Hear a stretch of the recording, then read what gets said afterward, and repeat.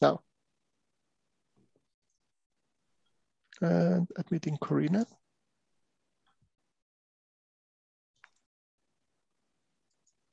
All right. Oh, perfect.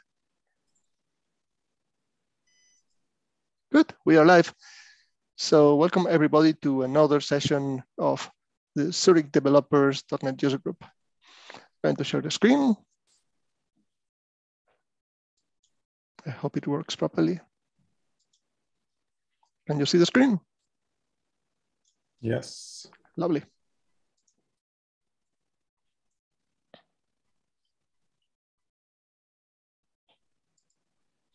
So today we have the start of our double take sessions, which is we have several sessions that will take on a topic with two speakers and two different sections.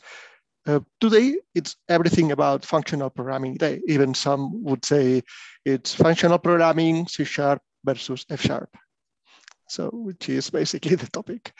First of all, thanks to our sponsors offering solutions, VBV for texture at our almost forgotten location menus, Impact Hub Zurich, the Stanford Group, and to our partners, Azure Zurich User Group, .NET Central, hi yours, and .NET Switzerland and Swiss Angular. Who are we? Well, it's me, Jose, it's Pavel, it's Michael, Nigel. Nigel is here. I see you. Hey, Nigel, good to see you. Laurent, Fabian, and Mark Muller. What do? We organize events from developers for developers like you, share knowledge, excitement, networking included, and beer and pizza. Back in 2019, maybe we will have it again this year. What can you do? You can follow us on Twitter if you don't do that already at .NET Zurich and LinkedIn. We have a group there. We are active, at least lately. You can join our meetup group that probably you have already. You can tell your peers, help us grow, and propose content and a speaker. Like, for example, a talk on, let's say, source generators. Stefan. All right. Today's agenda is a quick introduction to the Zurich.NET User Group, which we are having at the moment. We will see first the session why every day as a developer would be easier with F# by Urs Enzler, and then functional programming with C#. So it's F# versus C# basically with Simon Painter.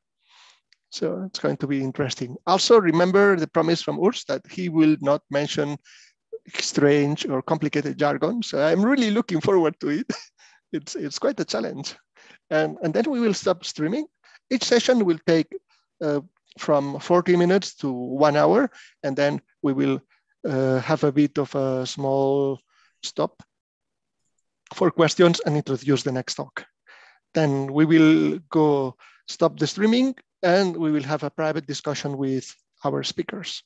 So there you can ask whatever you did not dare to ask in the session. So I would also ask that you leave the questions F# versus C# at the end. Apart from that, I will introduce both the speakers now. So it's something which is done. Why every day as a developer would be easier with F#? That's the session that Urs will deliver. Urs is a person I know since a long time. He is one of the leads of the .NET Central, and he was really kind together with his peer to help us to set up the user group. So I'm really thankful to him and Daniel Marbach. So that's really good. And he's also an amazing speaker. And today it's well, two amazing speakers you will see in a moment.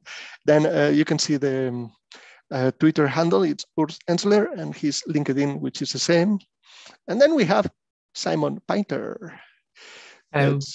Yes? Want to say something, Simon? No, just hello, that's me. Hey. So he will deliver functional programming with C# if that can really be done. He will show us how.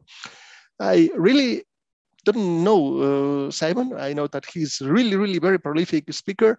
He speaks with quite interesting concept. If you can find his page and look at that, like a bit of improvisation, a bit of like art and music. So that's his impromptu on the art of public speaking. So I'm looking forward to his talk today. You can find Simon with Matt Simon J. I don't know if that has any connotation to the Mad Hatterer. Probably yes. I think an ex-girlfriend chose that for me. It's probably more saying something about my character. And John is my middle name, hence the J. Sounds good. All right, then we are done here. So I'll give the stage to Urs. Urs, the stage is yours. Thanks, Jose. So just have to set up the screen sharing. So.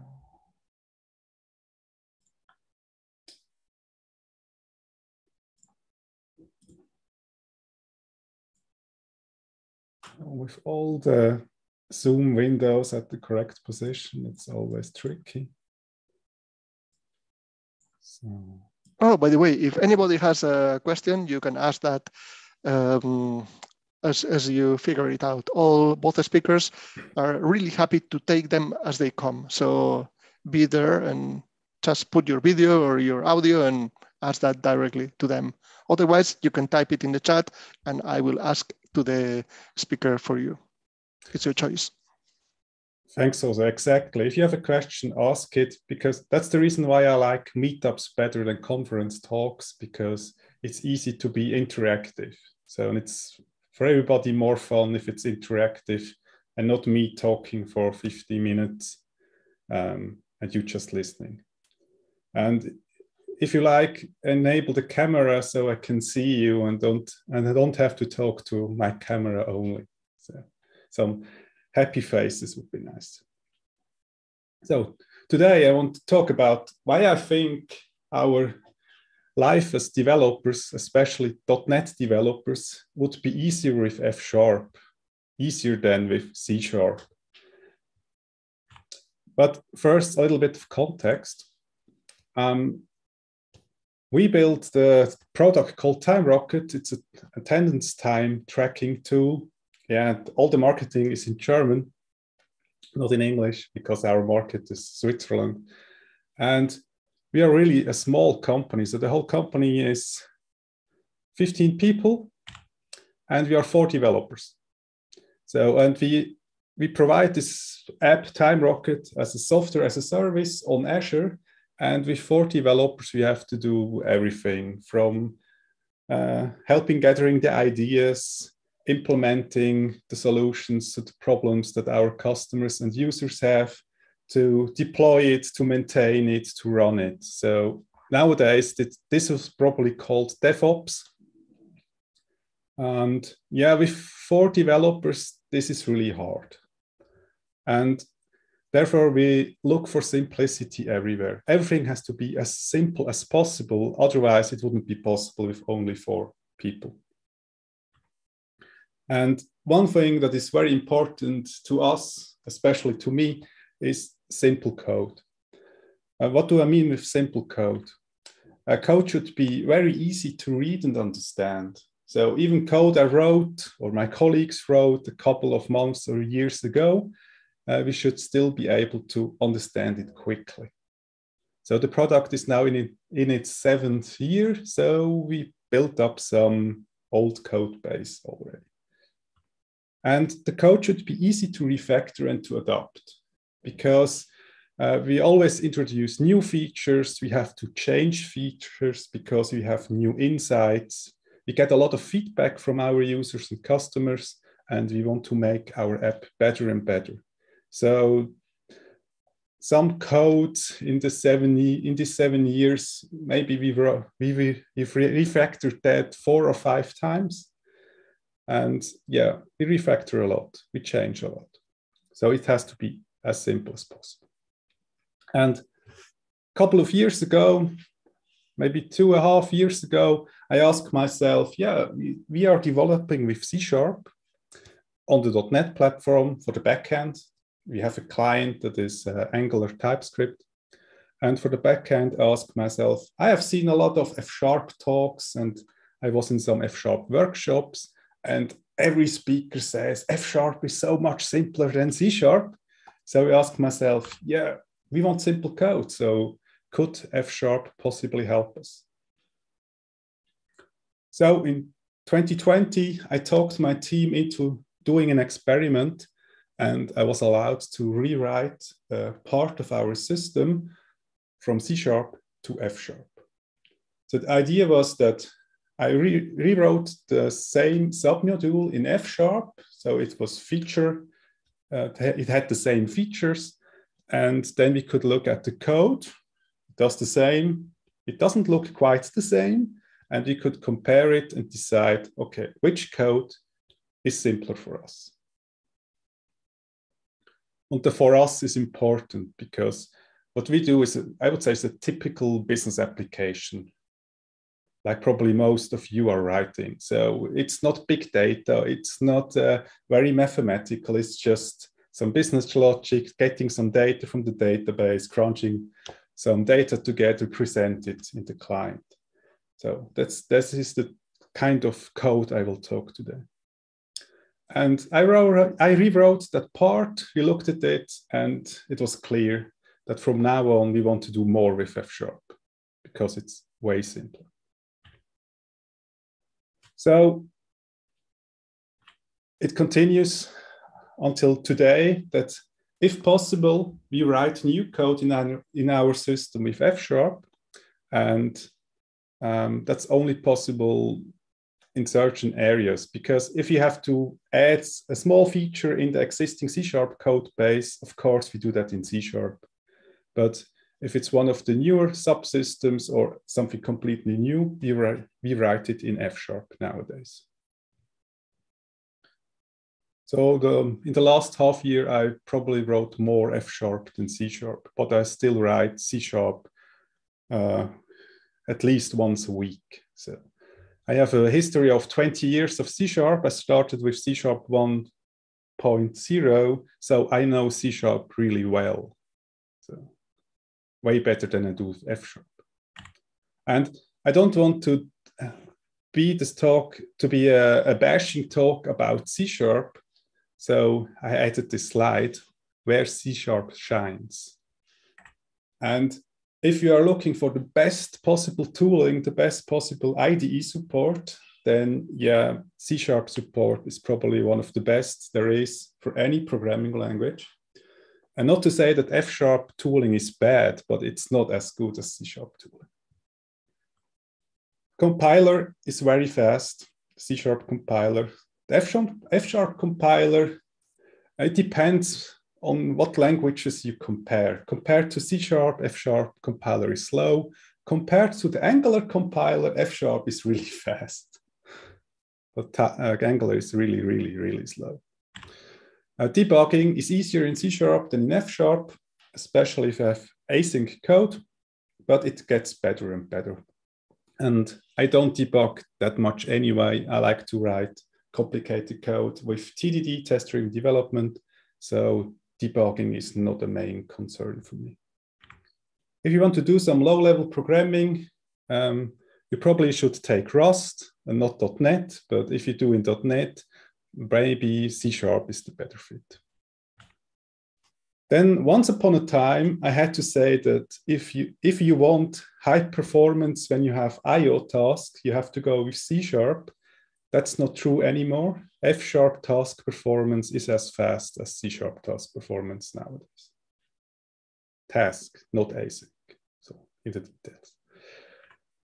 Then when you do a lot of WinForms or WF programming, they are built for C#, so they're just easier to use from C#. You can use them from F#, but I never done that, but I guess it's not that nice. And if you like some heavy OO libraries like Entity Framework, they are just a little bit easier to use from C# because they are built with C# in mind. You can use them from F#, but again, it's not really fun. So if you do F#, you use other data access libraries than Entity Framework, for example. And of course, if you're really into implementation inheritance with a lot of classes derived from many other classes, yeah, that's the reign of C#, not of F#. F# can do that, but it's not that nice. Yeah. Isn't that really an anti-pattern, doing that to that extent? For me, yes.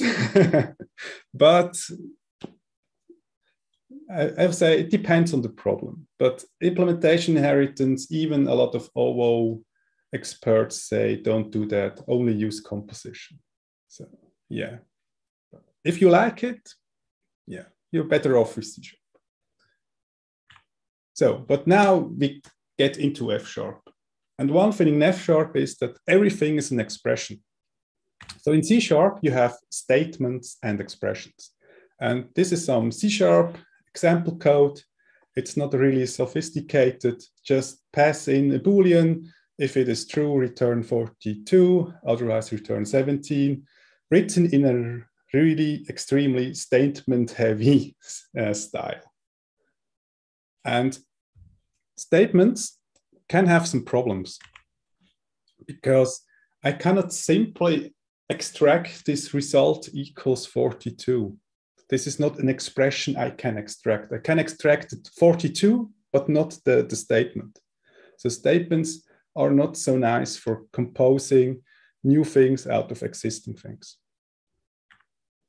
Then actually, this is a side effect. I assign 17 to result, and result is defined in an outer scope. So statements are based on side effects, and side effects are just more difficult than expressions. You will see that.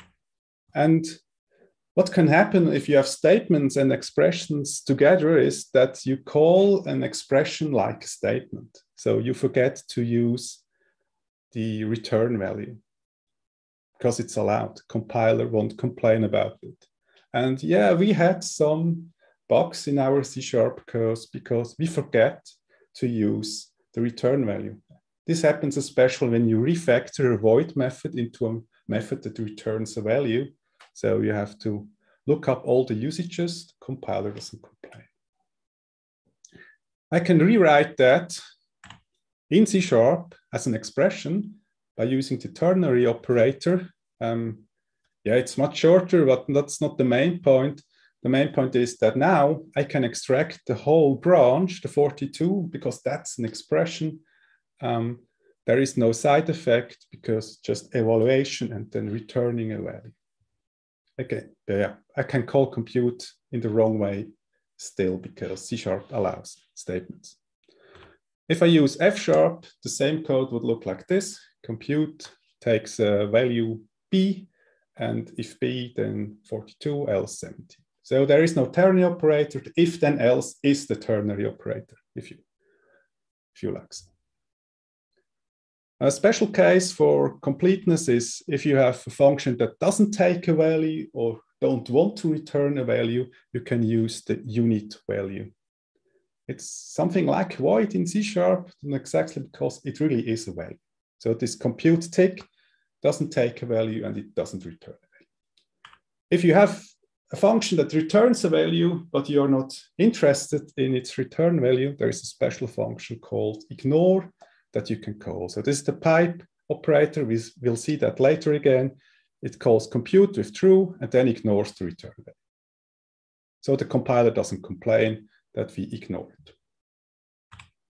So to sum this segment up is you can't ignore return values by accident, and that helps us to reduce the defects. We had that especially when we introduced async await in our code base, because when you started, there was no async await, so we had to introduce it later. And you can not await methods in C# if the containing method isn't marked as async. The compiler allows that. And that are some nasty bugs to find.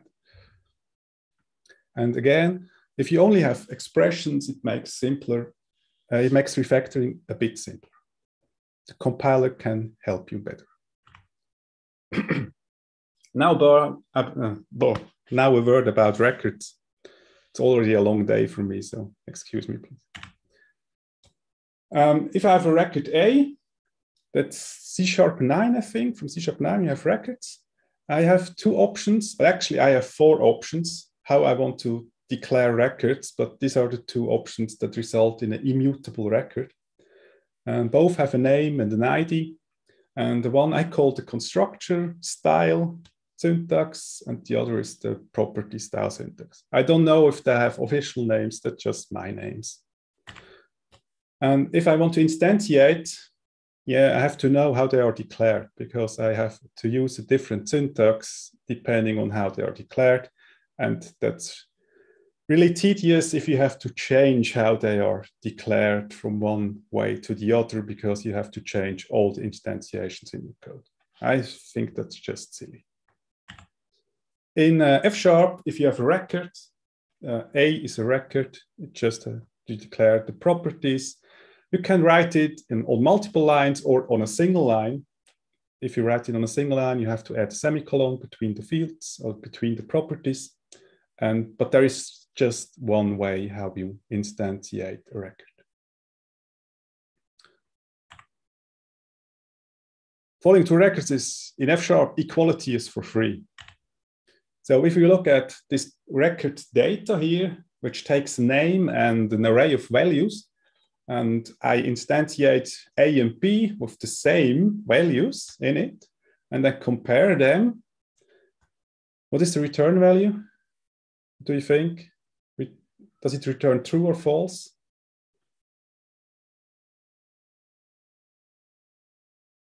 Write it in the chat or unmute your mic. Sebastian says it returns false. That's correct, because the arrays are compared by reference. These are reference types. And yeah, that's not really what I would expect, but that's how C# works. And if you want to compare these two records, you really have to implement the equality methods and the getHash code method on the data record.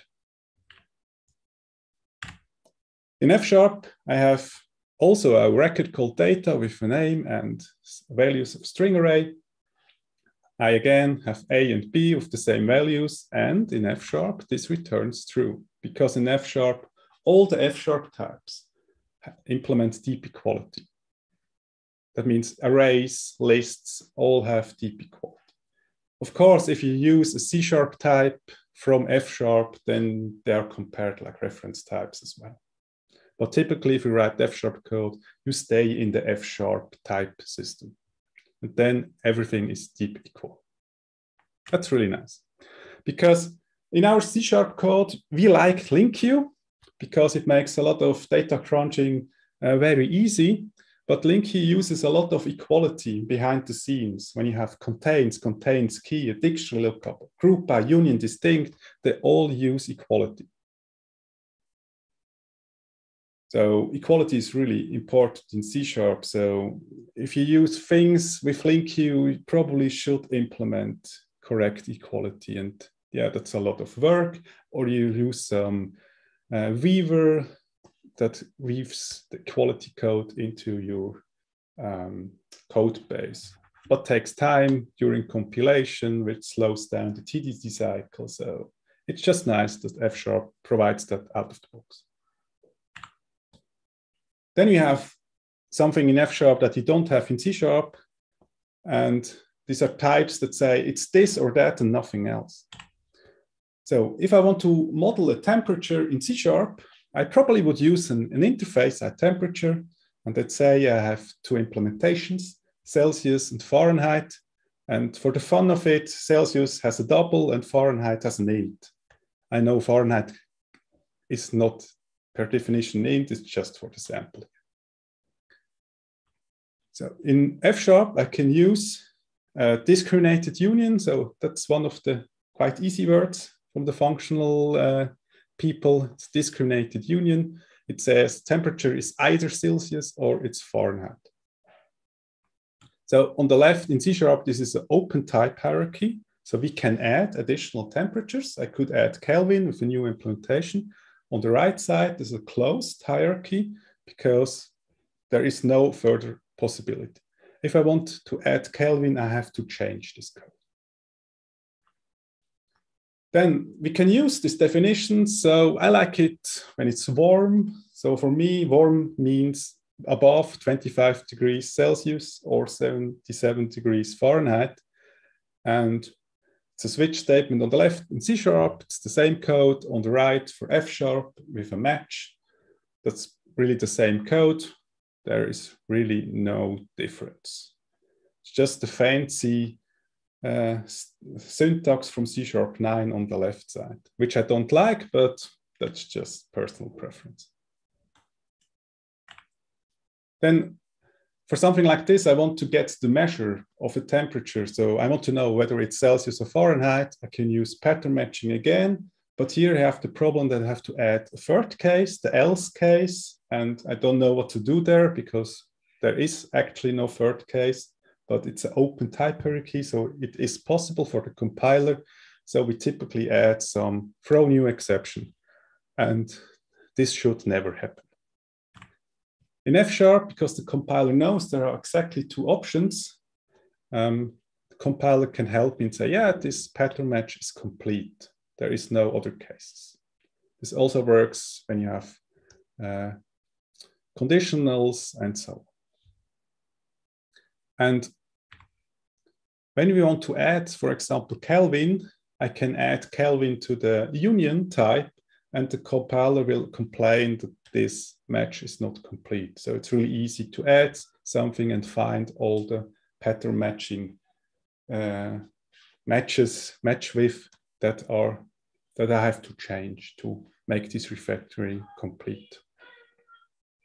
So maybe some of you say, yeah, but that's stupid because the example on the left side, that's not OO.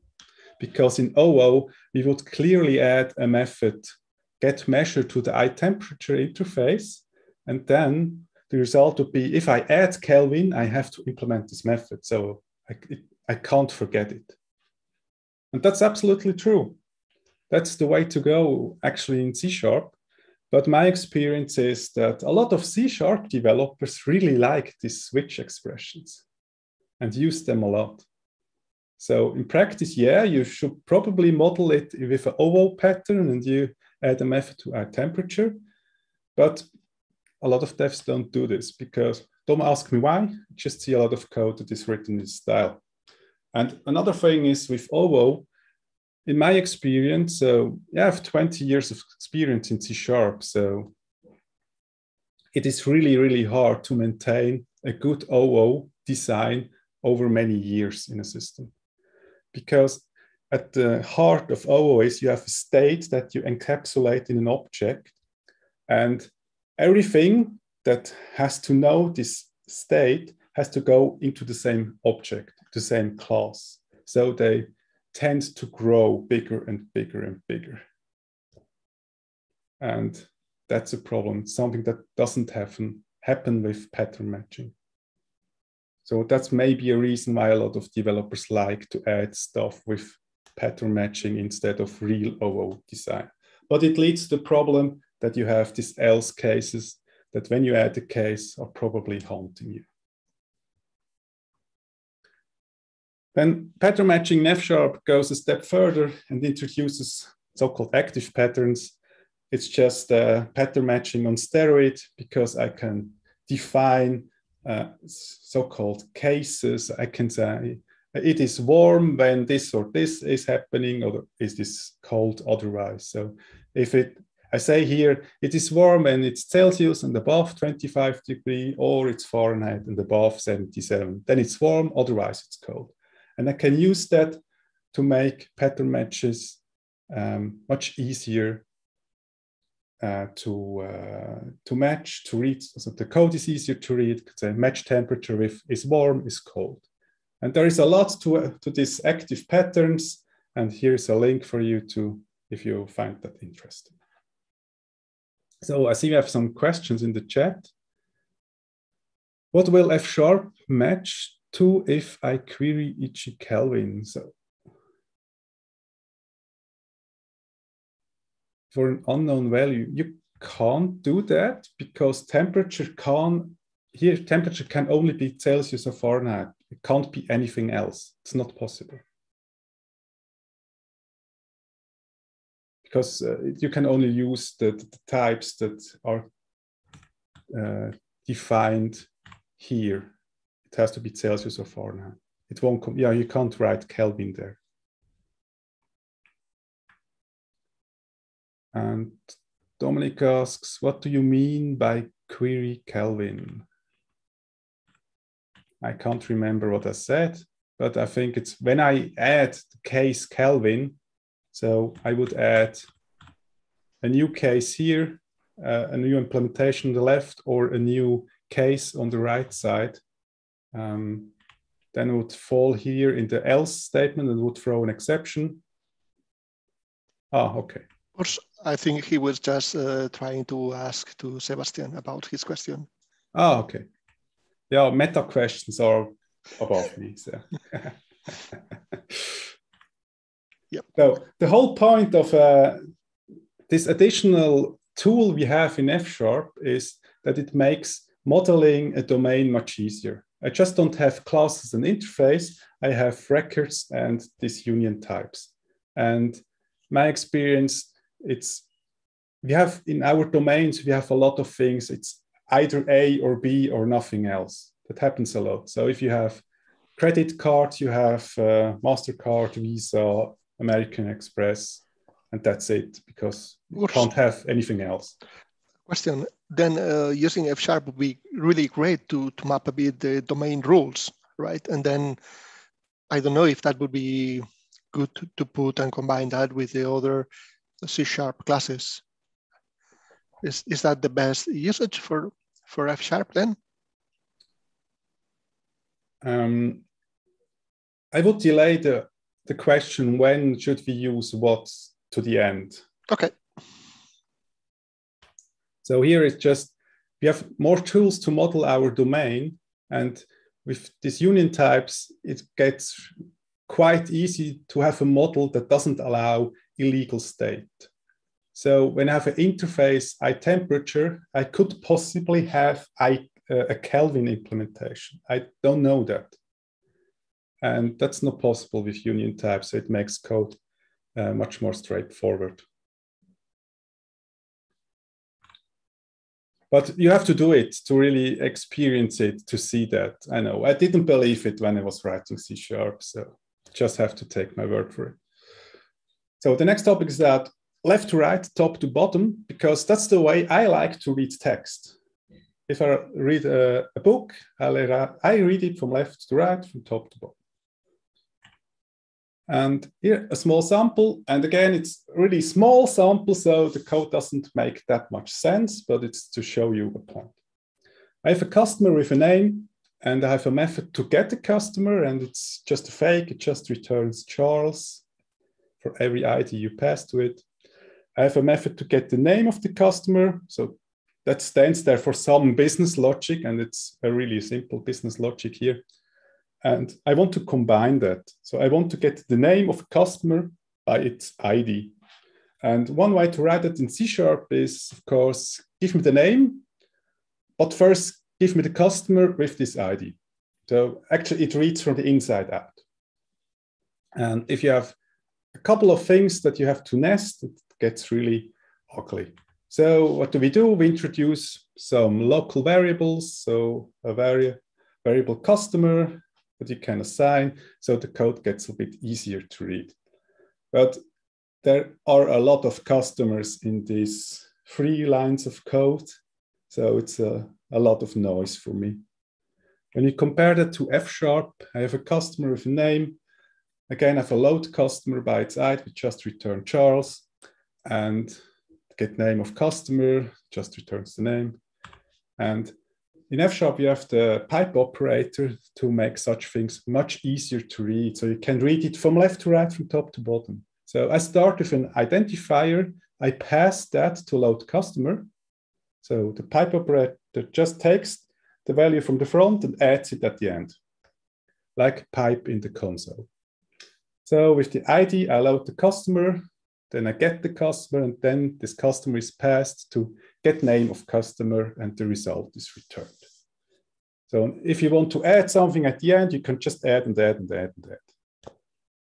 That makes code way easier to read, at least for me, than C# code.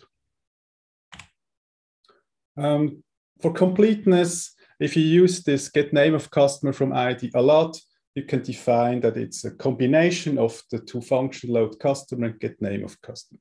You can do that, but actually in our code base of 2 years of writing F#, we maybe have 3 places where we use this operator. So it's not that important. The main point here is that with this pipe and function composition operator, it's really easy to combine existing functions into bigger functions. It's much easier to combine these functions than to combine methods and classes, because you always have to deal with the state in these classes. So just combining functions is really easy. And I think it also makes code a little bit easier to read and understand, because it's from left to right, from top to bottom. So before we go to the next example, we have to do some basics. Asynchronous programming, you probably know that from C#. Here's a method asynchronous. I can pass in an ID, and it returns asynchronously. So it returns a task of integer. And yes, the compiler will complain that there is no await in this async method, but normally there would be some IO call, some database call, or file system call. For simplicity, it just adds 1 to the ID. So the example is extremely simple, but it compiles. That's the important part. And if I want to call this asynchronous method, you know that I can use async await. So I say the result is await this asynchronous call. And you probably should add configure await false, but nowadays it depends on the runtime you're running or the host you are in, whether you have to use configure await false or not. If you want to be on the safe side, you should. So I get the R, and the await unpacks the result, because the result is a task of int. So the await unpacks this int and assigns it to R. So R is an int, so I can add 17. So at the end, the only thing I did is I added 18 to the ID. The same thing in F#, and there are 2 ways to do asynchronicity nowadays in F#, and the default is use async. That's an asynchronous method that adds as well 1 to the ID. And this thing here, another word I said I wouldn't use, but it's a computation expression. Just take it for now. It's really easy to use. Important is here that this asynchronous function, it takes an integer and returns an async of int. Think of it like the task of int. It's more or less the same thing. The difference is the task is always hot. When you create a task, it will immediately run. Async is cold. When you have an async, you have to say when you want to run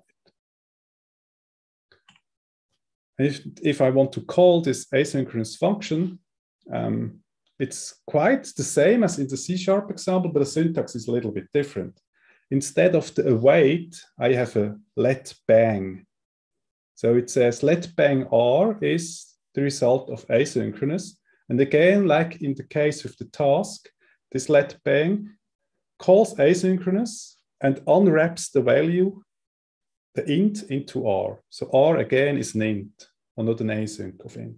It's really the same as on the left side with C#. So the await is in the bang. So that's the magic here. And one thing that is nice, compared in F# to C#, if you want to chain things that are awaitable in C#, you have to use a lot of parentheses, because you have to await asynchronous, write parentheses around that, then you can use dot something. And you don't have to do that in F#, you can pipe. Just use the pipe and continue doing stuff. If you really want to work with task in F#, I knew I had an error in my slides, and this slide is the one with the error.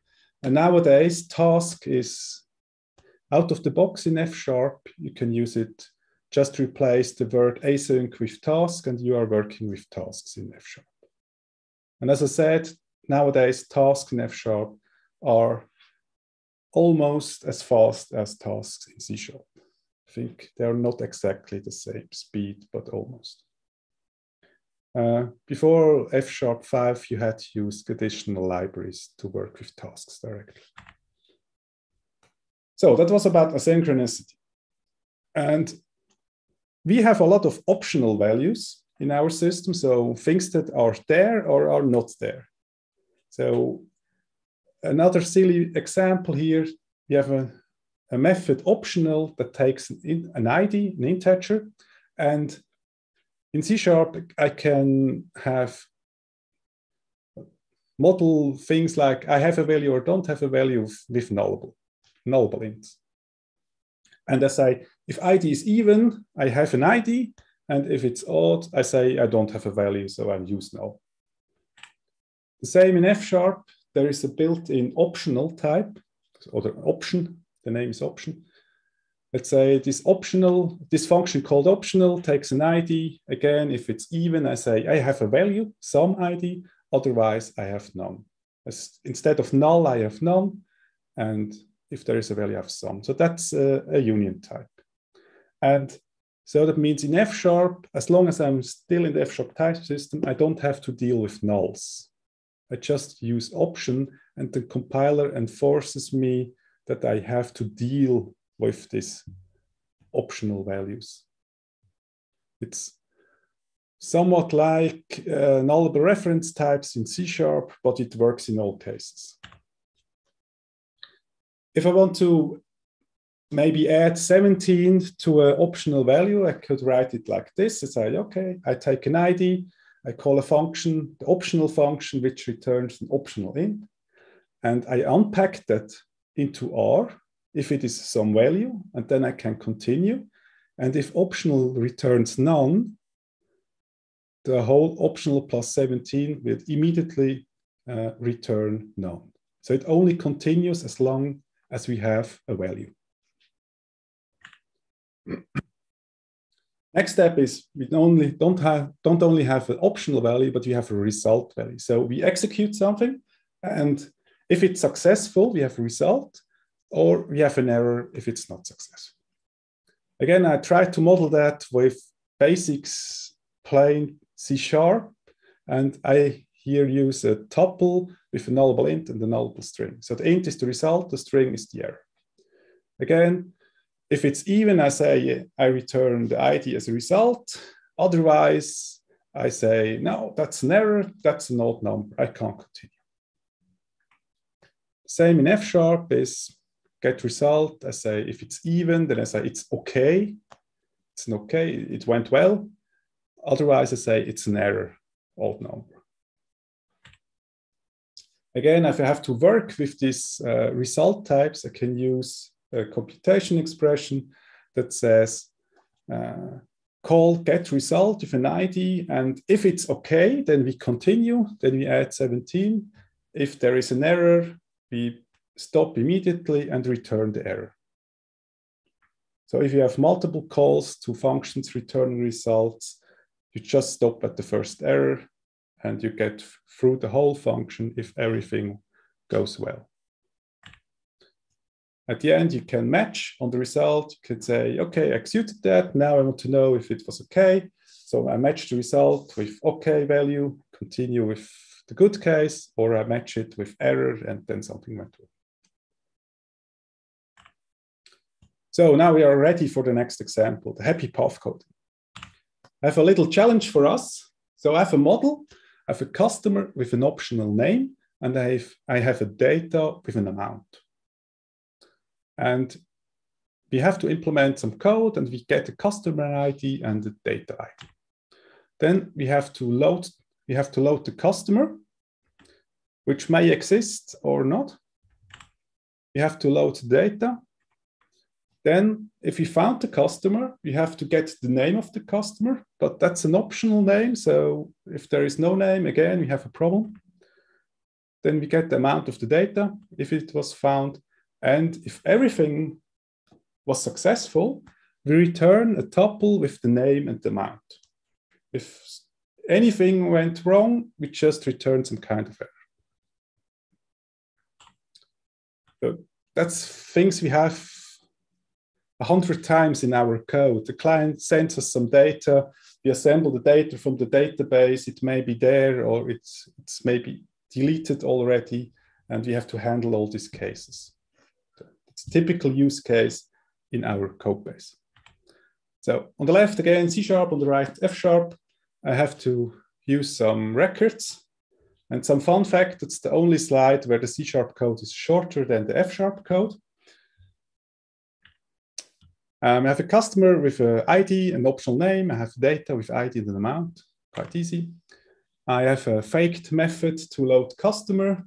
I just say, if it's 42, we return Charles. Otherwise, we say, we didn't find the customer, just a fake. The same in F#. And actually, that's also short in C#, but the reason is I do a little bit more in F# here, because I say, okay, yeah, you pass me a customer ID, and I compare it with 42.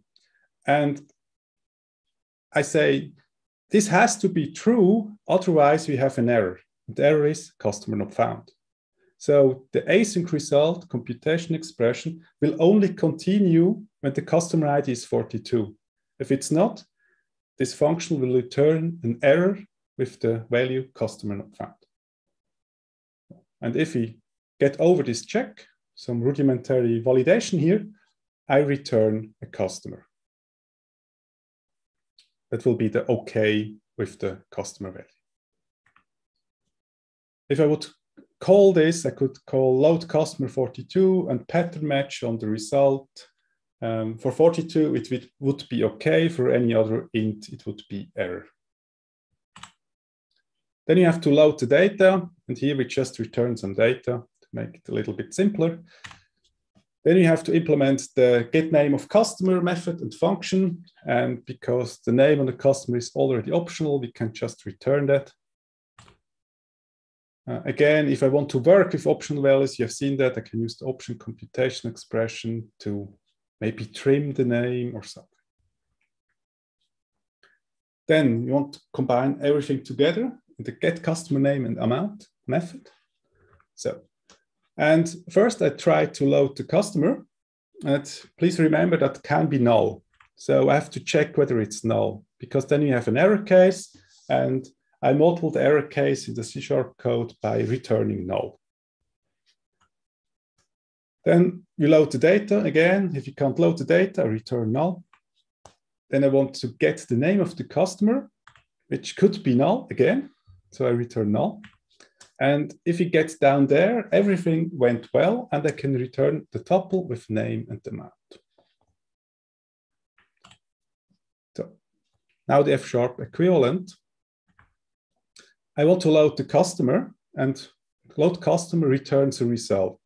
And because I'm in an async result computation expression, and I write let bang, it tries to unwrap the result into the customer. So if load customer returns an error, it's like the early return in the C# code, it won't continue. So that's the magic here. Then I try to load the data. Again, if it fails, the whole expression returns error. And then I get the name of the customer, which is a optional value. So to map the option value to a result to say that we require some value here. So yeah. We have a question from David. Yeah, I will answer it after this slide. Okay. Thanks. So say, just continue when we really have a name. Otherwise, say customer has no name. And then at the end, when you get here, I can return again the tuple with name and the amount. So, and this was the kind of code with which I convinced my team to switch to F#, because this is code that is really typical for our system. And let's be honest, we didn't write all this if customer equals null, return null code in our C# code because it's just way too noisy. We used exceptions. And exceptions for things that can happen are really ugly and hard to tell which is a real exception, which is just we didn't want to write the real error handling code. So the code on the right, the F# code, reads much easier because load customer, load data, get the name, return the data. If you are used to the F# syntax, that reads really, really well. So, and to make the example complete, we call this method and return on the result value, whether it's error. In the case of C#, it's null. We write it was an error. Otherwise, we continue with some code. So these computation expressions, they're really great because they hide a lot of things you have to do all the time. Like it hides how we have to do with asyncs, how we have to handle errors, and much more. There are a lot of these computation expressions. And the nice thing is you can write your own. It's not that easy, but you can write your own. There are also a lot of libraries that provide many of these computation expressions, for example, for validation and so on. And conceptually, they work all the same. So that's a bit of difference between F# and C#. In C# has a solution for async await, and it only works for async await. In F#, the same concept that works for async also works for options, results, validation, queries to a database, and so on. So you have to learn a lot less concepts in F# than in C#. And again, these computation expressions, we use them all the time because it makes code much more easier to read, understand, and they're also quite easy to write. So is about syntax and features. But I want to mention some other things as well when you compare our C# experience with our F# experience. I think there should be some kind of coding convention in a team because I want to be able to read the code from my colleagues. So the code should look more or less the same. So therefore, in C# there is a tool called stylecop or some linter, and they spot all the mistakes you made and say, hey, you made a mistake, correct this. And yeah, that's a lot of manual work to correct all the spaces that are wrong or everything that violates your coding convention. So we disabled a lot of rules, but still stylecop finds a lot of things we have to manually fix. So in F# there is a tool called Fantomas. You just execute Fantomas and it layouts your code according to your coding convention. So there's the manual work is pressing a shortcut and the code is formatted as it should be. I know in ReSharper or Rider you can do something like this for C# code, but I never got the rules correct so that the code looks lovely. It's much easier with Fantomas in F#. And yeah, it's fully automatic. Then something that I hear a lot when I introduce F# or talk about F# is also, yeah, but F#, that's a pain because everything has to be ordered in F#. When you are in C#, there is no ordering. You can order your files, structure your files as you want. There is no order in the solution. The problem with that is it's really easy to introduce cycles in your design. Namespaces, cycles in namespaces, cycles in classes. And this is a problem for refactoring. If you have a cycle, it's hard because when you want to refactor something, you don't have a start and an end because everything depends on everything in a cycle. So we used to use additional tooling that said, hey, there is a cycle. Please eliminate this cycle so the code is easy to maintain. And yeah, in F#, everything has to be strictly ordered. So a function can only use what is defined above. Also in the solution, a file can only use what is defined in the files above. And at first, this is a little bit of pain, but I got used to it rather quickly. And from then on, it's just a good thing because the compiler doesn't allow you to make big cycles. So we can have little cycles when you have, for example, a recursive data structure like a tree, where two types have to know each other, a node and a leaf in a tree, but they have to be adjacent. Otherwise, no cycles are possible. And from an architect's point of view, that's a great feature of a language. And it also makes code easier to understand because when I read a function, I know everything that this function can use is above. So if I have to look for something I don't understand, I at least know the direction I have to look. In C#, it could be anywhere. Then type inference. So the compiler, I don't have to write the type. The compiler doesn't know. The compiler does know from the code itself. And we have that in C# too. For example, the var keyword, or from C#9, I guess it's the the constructor call without specifying the type. Or when you use link-q, there is a lot of type inference going on. Also, we have the default keyword. You can say some variable equals default, and if the compiler knows, you don't have to write default of int or default of string. In F#, there is a lot more type inference. The present, it's for values, functions, and even generics, which is really nice. So working with generics in F# is much less typing than working with generics in C#.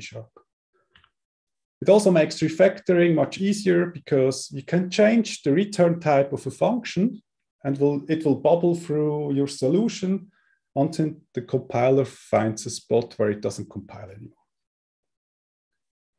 But there is a but to it. Sometimes writing code gets a little bit trickier because you and your compiler don't agree on the type that should be used here.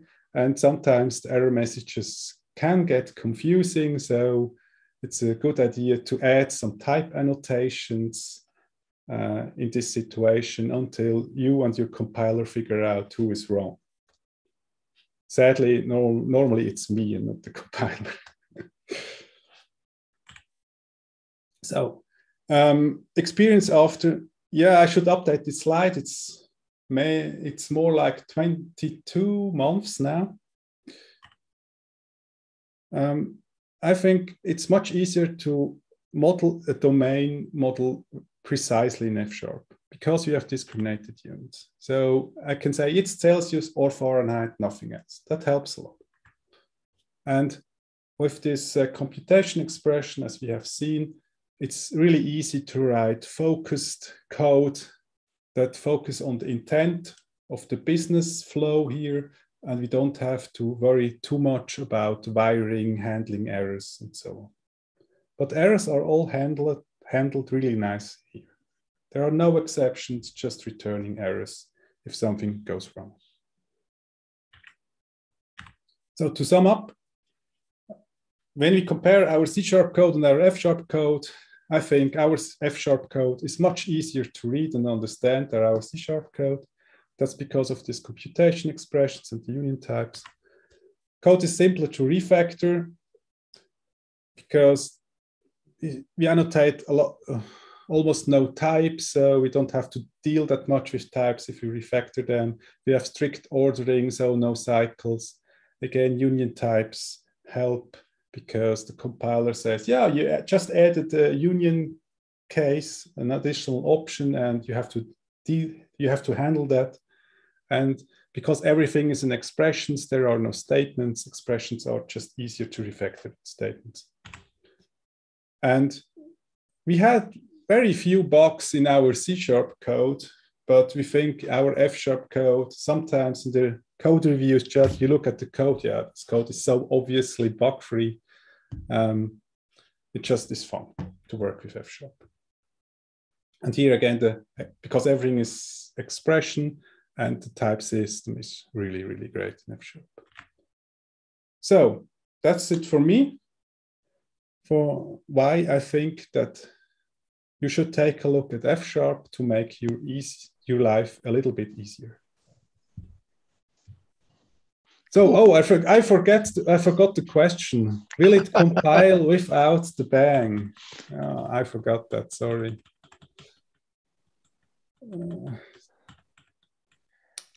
It was this slide. Here. Yep. No, it won't compile without the bang. But I could write the line let bang customer without the bang. Then the type of customer would change. Now it's just customer is of type customer. If I delete the bang, then it would be of async of customer.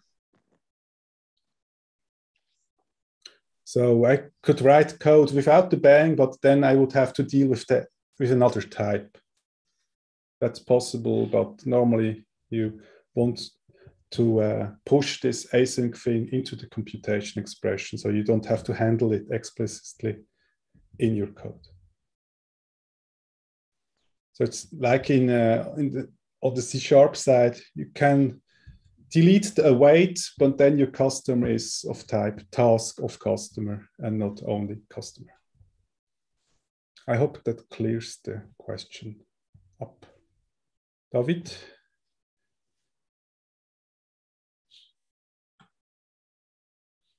Right. Oh, sorry.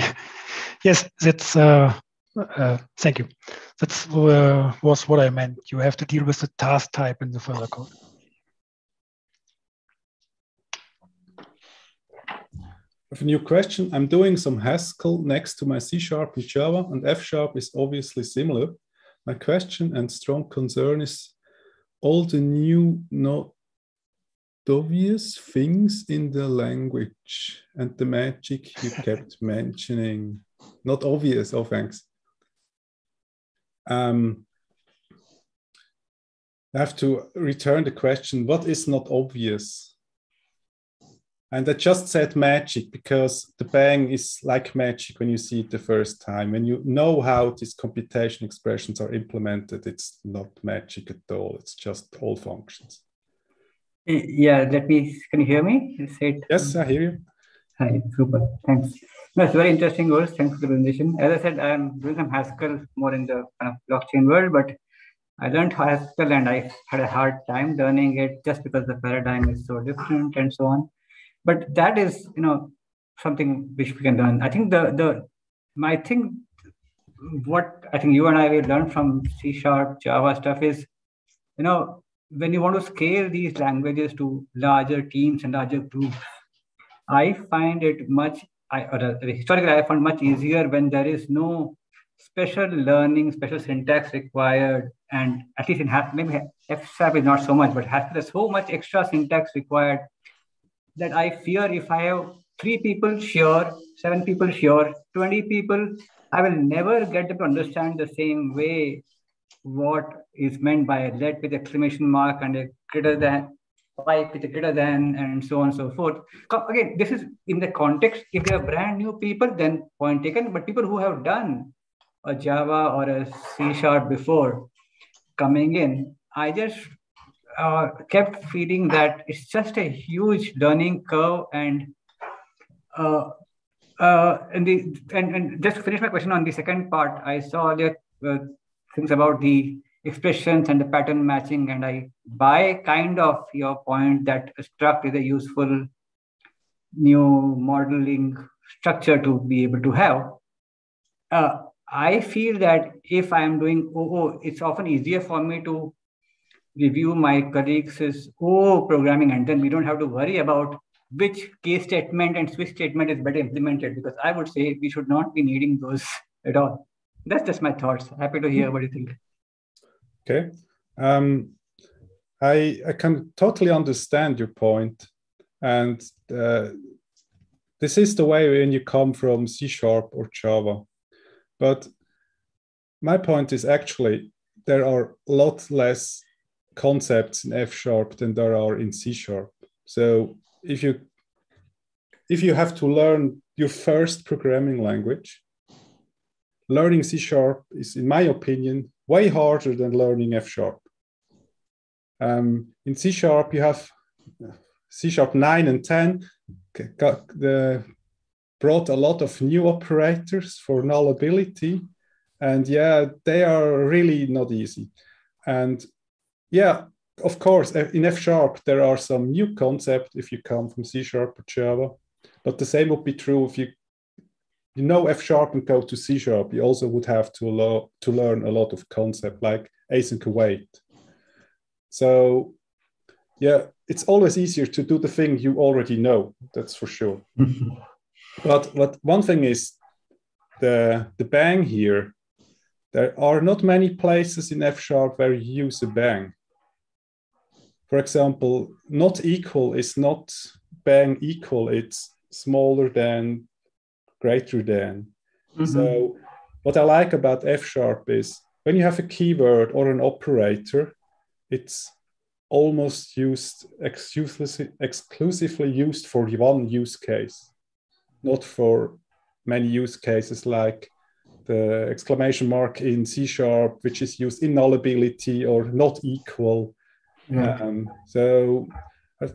Yeah, but if your background is Java, of course, C# is much closer to Java than F# is to Java. But F# is really close to all the ML languages like Haskell or Camel.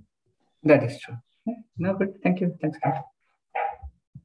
And this afternoon, I asked my work colleague, how long did you take to learn F#?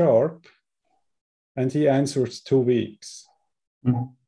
So it can't be that hard. But his background was of course C#. He knew JavaScript, TypeScript, and you can apply a lot of TypeScript patterns to F# because TypeScript, JavaScript is some hybrid between, I don't know what paradigms this actually is, but there are a lot of functional thoughts in JavaScript as well.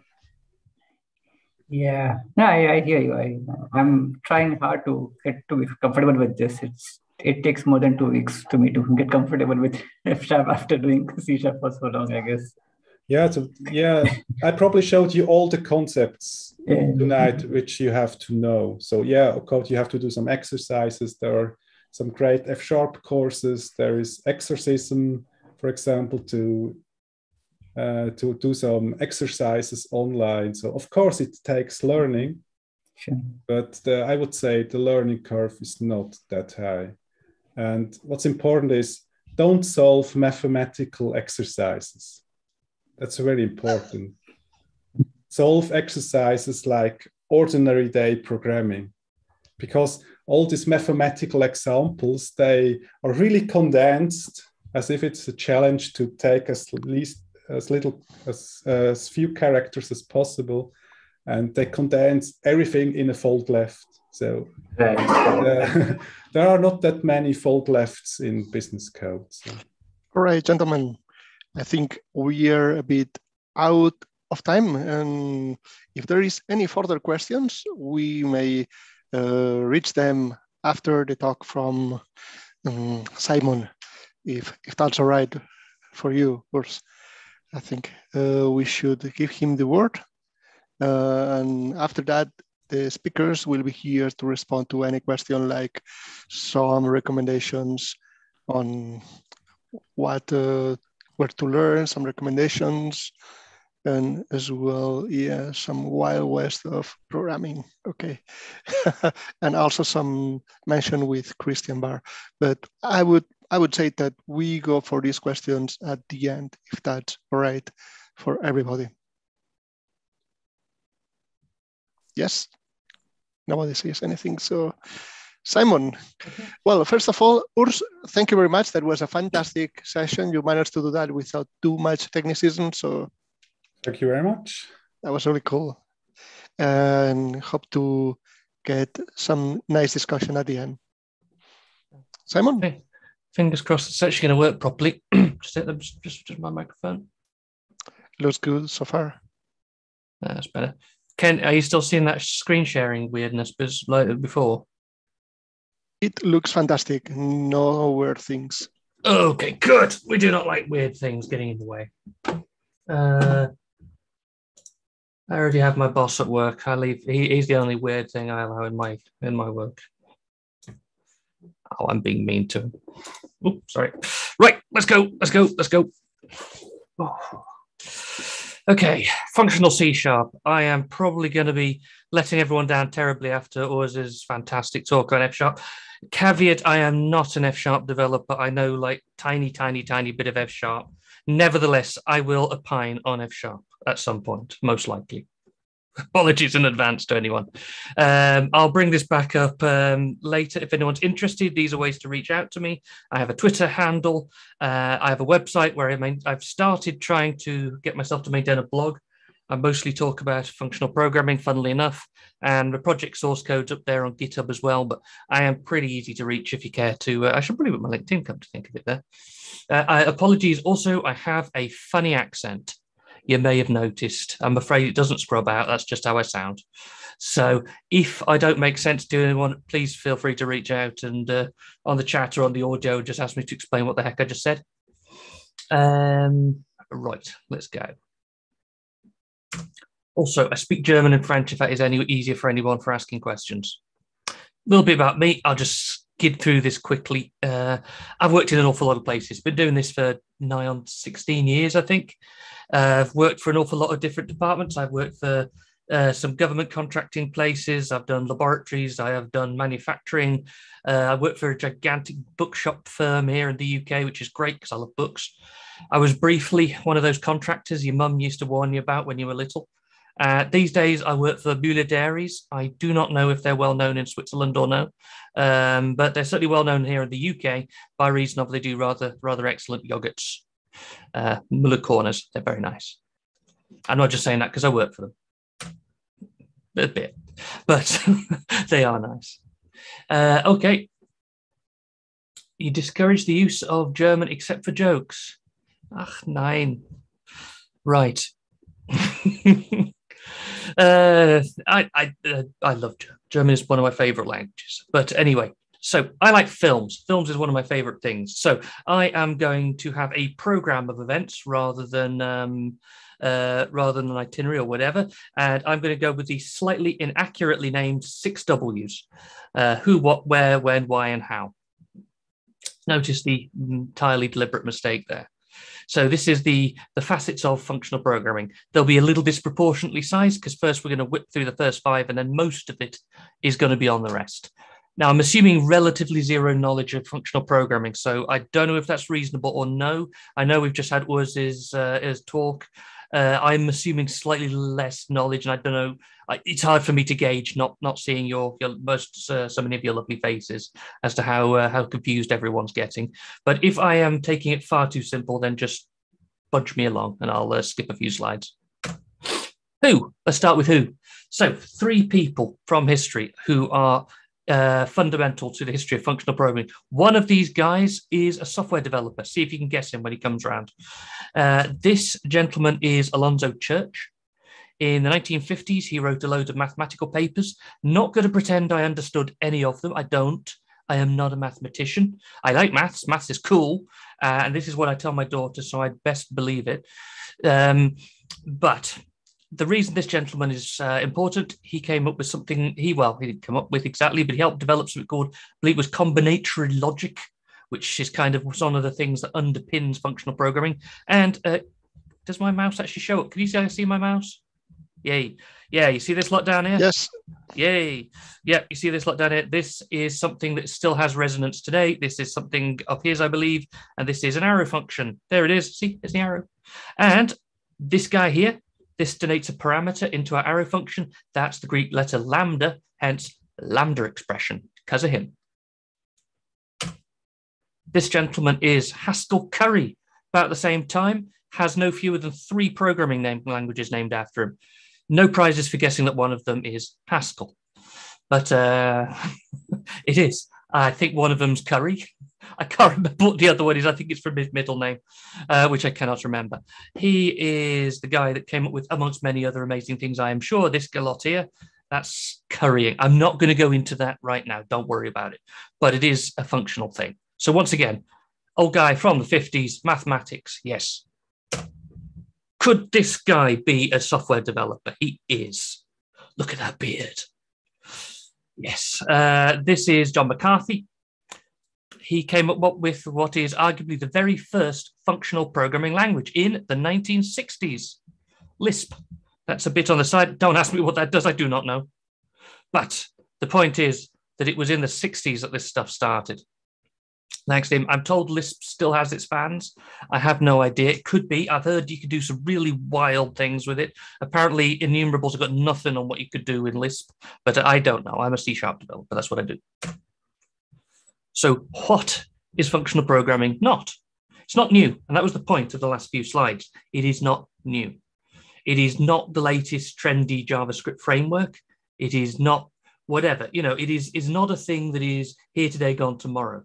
My point is, it's been around a long time. In fact, I did once embark on an absolute fool's errand of attempting to find out the origins of the various papers of maths that became functional programming. It goes all the way back to the late 1800s, and I can't understand any of it. Another caveat, I am not a mathematician. As I say, I am an engineer. And so what I'm interested in is, what does it do? How do I do it? What's it for? That sort of stuff. That's what I'm mostly going to focus on. But it is not a new thing. My point being, even if you pick these skills up in C#, not useless. Even if, for example, C# weren't a thing in 5 years, I think it'll still be a thing. But if it weren't, still not useless. This stuff's been around for ages. It is not a language. It's a paradigm. A paradigm is a style of programming. So, for example, I could pick up a guitar and I could play country and western music if I had absolutely no taste. I could play rock music, I could play pop, whatever. The point is I could play many styles of music on the same instrument. Thus also in many programming languages, you can program in many styles. And functional programming is one such. Strictly speaking, it belongs to a family of styles of programming called declarative, rather than object-oriented, which is procedural. I could do a whole slide on that. Not going to. If anyone's interested, ask me afterwards. It is not imperative or object-orientated. A lot of the skills and ideas you picked up in object-orientated not really going to help you in functional. Sorry, that's the way it is. It is not the solution to all of your problems. I would argue it's the solution to many. Won't solve everything, though. You still have to make your own coffee, nor is it difficult. I have done this talk a lot of times to a lot of places, and funnily enough, some of the people that come up the most enthusiastic about functional are often university students, fresh out of university, haven't got the background in object orientation that the rest of us have probably got. I've been doing OO since, we're probably talking like year 2002, something like that I've been looking at it. So I'm pretty embedded, but folks that don't tend to find it quite so hard.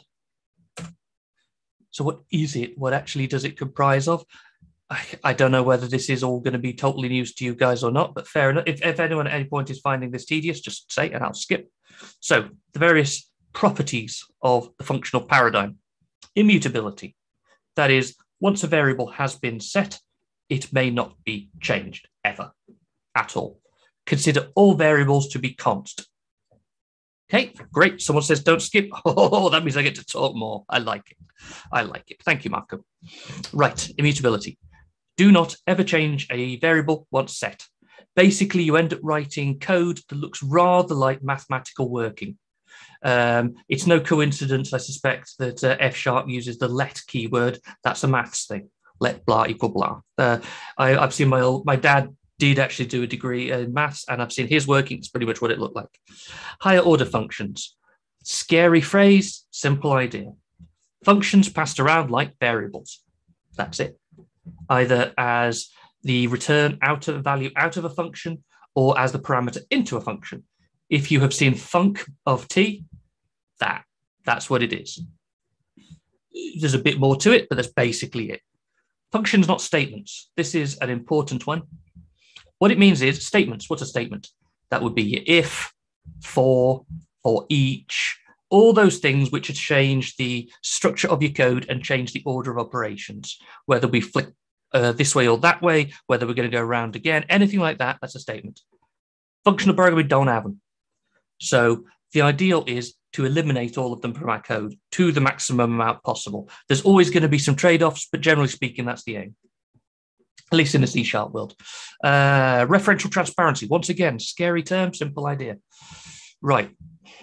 Also known as pure functions, referential transparency. What it means is a given function, given the same parameters, will always return the same result. So the ultimate example would be an add. Let's say that I give it 5 and 3, it will always give 8. It's never going to give 9 randomly for no reason at all. That's a pure function. Referential transparency, I believe, comes from the idea that you can switch out the function for the value that results from it. Something like that. It may not rely on anything from outside of the function except for its own parameters, and nothing must ever affect the same result coming out, no matter what, no matter the state of the system, no matter the life of the universe, no matter. Recursion. I'm hoping everyone's fairly good on recursion. If you're not, going to be a tough night for you. Recursion, function calling itself. This is generally what functional programming does instead of looping. Pattern recognition. We'll be coming to that later. It's basically a switch statement with knobs on. Anyone who's worked in C# 8, 9, and so on may well have seen basically the Microsoft implementation of this concept. It's stateless. There is no state. You have immutable variables. So how are you going to update them with the state? There's other ways. There are other ways. I'll get into that a little. Monads. Monads. This is the one that terrifies everyone. Douglas Crockford once said that the curse of the monad is the moment you gain the ability to understand it, you lose the ability to explain it. Therefore, I shall not. And it is not difficult. Hopefully you'll agree by the end of this. Otherwise, everyone's going to look a bit exhausted by the time I'm done. We'll see. So where is it? These are places you'll find it. There are, of course, the functional languages, Haskell, Erlang, Elm. There are others. Heard it's all good stuff. I never worked in a single one of them. I know Haskell has its fans. Erlang does certainly get used in production. Apparently, Haskell has its uses out in the banking businesses. I've heard of Elm. Elm is interesting because it has a lot of influence beyond just itself. React.js, if anyone's used that, is heavily influenced by the structures of Elm. In fact, React.js really is very much a functional system, the way it's often used. JavaScript, there it is, JavaScript. The Wild West of programming, as I said earlier, pretty much supports any paradigm you care to name. And of course, it supports functional very, very, very well. And C#, which is why I'm here. So when is it? Let's not say it can't do other things, but when's it happiest? When is it actually the most useful? So data processing, that is, take data from this form into this form. Really good at that. Totally, utterly predictable code. We have dead easy for us to make the whole thing out of pure functions. Functional programming, happy as Larry here. Okay, concurrent systems. That is having an awful lot of things running side by side, processing, I don't know, the same queue or something, some source, or there's some common element. The point is, functional programming is stateless. The problems you tend to get from concurrent systems are often there's a shared state and you have resource contention. Generally doesn't happen in functional programming. Not to say that you can't get, I can hear a microphone kicking in. So I have a question. Nope. Okie dokie. Right. So not to say that you can't still have emergent problems happening from complex systems. You completely can, but it's less of a problem. Serverless. So same sort of reason, really. Serverless is happiest with no state. You tend to have serverless in the implementation in the Azure world is, oh gosh, what is it? Azure functions or something, I believe it is. And I think it's called Lambdas over in the AWS world. So same basic idea. You've got a whole load of them stacked up side by side running in parallel. Functional supports it well. So if you're going into microservices, if you're going into serverless, oh, and high criticality, I missed that off because functional programming tends to be more robust. You generally get fewer, if any, errors. I know it's the claim of some of the pure functional languages that once the thing compiles, you'll never be able to kill it. Like nothing will bring the system down once it's running. Might well be true. I can believe it. Might not necessarily be so easy in the C# world because we're going to have to make some compromises here and there, but you get the idea. So if you want this thing to go up and stay up, if you want to do a load of parallel processing, anything like that, this is where functional is strongest. Where is it not? Now, not to say that you can't do these things, because I know the F# guys will absolutely belie everything I'm about to say. It totally can do UI. I know it can. I know F# got a whole load of libraries for doing UI, for doing web, but yes, someone's just mentioned React. I did mention React earlier. Yes, React.js is functional programming generally, and yes, that is UI. So it's not that you can't, but it works on the basis, the idea of trying to make your system as pure as possible, so that you want as few unexpected interactions as possible. The places where this is going to happen is where things outside of your control, and one of those is the user. There is nothing, absolutely nothing more impure than a human being from a computer's perspective. So any interactions with the users, we need to make a compromise. I/O, same idea. I can write the purest function possible, but if someone goes and deletes that file I was expected to be there the moment I expect it, well, we're going to have an unexpected action happening. Any external interactions as web UIs, all the rest of it, same thing, out of our control, cannot be pure. We have to make a compromise. The metaphor that I usually use is, I don't know whether everyone knows this, but there are actually 2 parts to a shadow. Actually, I've done a drawing course, there's about 14, but there's 2 main parts to a shadow. Okay, there's the umbra and the penumbra. I think it comes from Latin. So the umbra is the dark, solid bit in the middle, and the penumbra is the fuzzy grey bit around the edge. The goal when writing functional code, at least in C#, is to maximize the dark bit, that is the purely functional bit, the bit that's running without unexpected actions happening, and then to minimize the grey fuzzy bit around the outside where we have to interact with other systems, with users, whatever. I know that there are systems in place in the various other in the pure functional languages for wrapping up this stuff, but in the C# world, we don't necessarily have that benefit. So why? This is the bit to share with your boss if you're interested in functional. Why are we interested? It's concise. And I don't think that's a small thing. I think that's important. It is concise, it's small, it's easy to read, because we spend an awful lot of time as developers staring at code and trying to work out what the heck does this do. I don't know whether anyone else has had that experience. I have, lots. And if it's nice and concise and easy to read, it's going to make my life easier. It's going to mean I can turn around changes for the business faster. So business saves money, win-win. And then same applies for readable. Now, extremely testable, this is a biggie for a lot of people. It is incredibly, incredibly testable. If you are aiming for something close to 100% testable code base, functional programming is the way forward. Absolutely it is. And because we're basing this on the idea of these pure functions, that strongly supports the idea of testability, because it's an awful lot easier to just sort of throw things into it and get an answer back.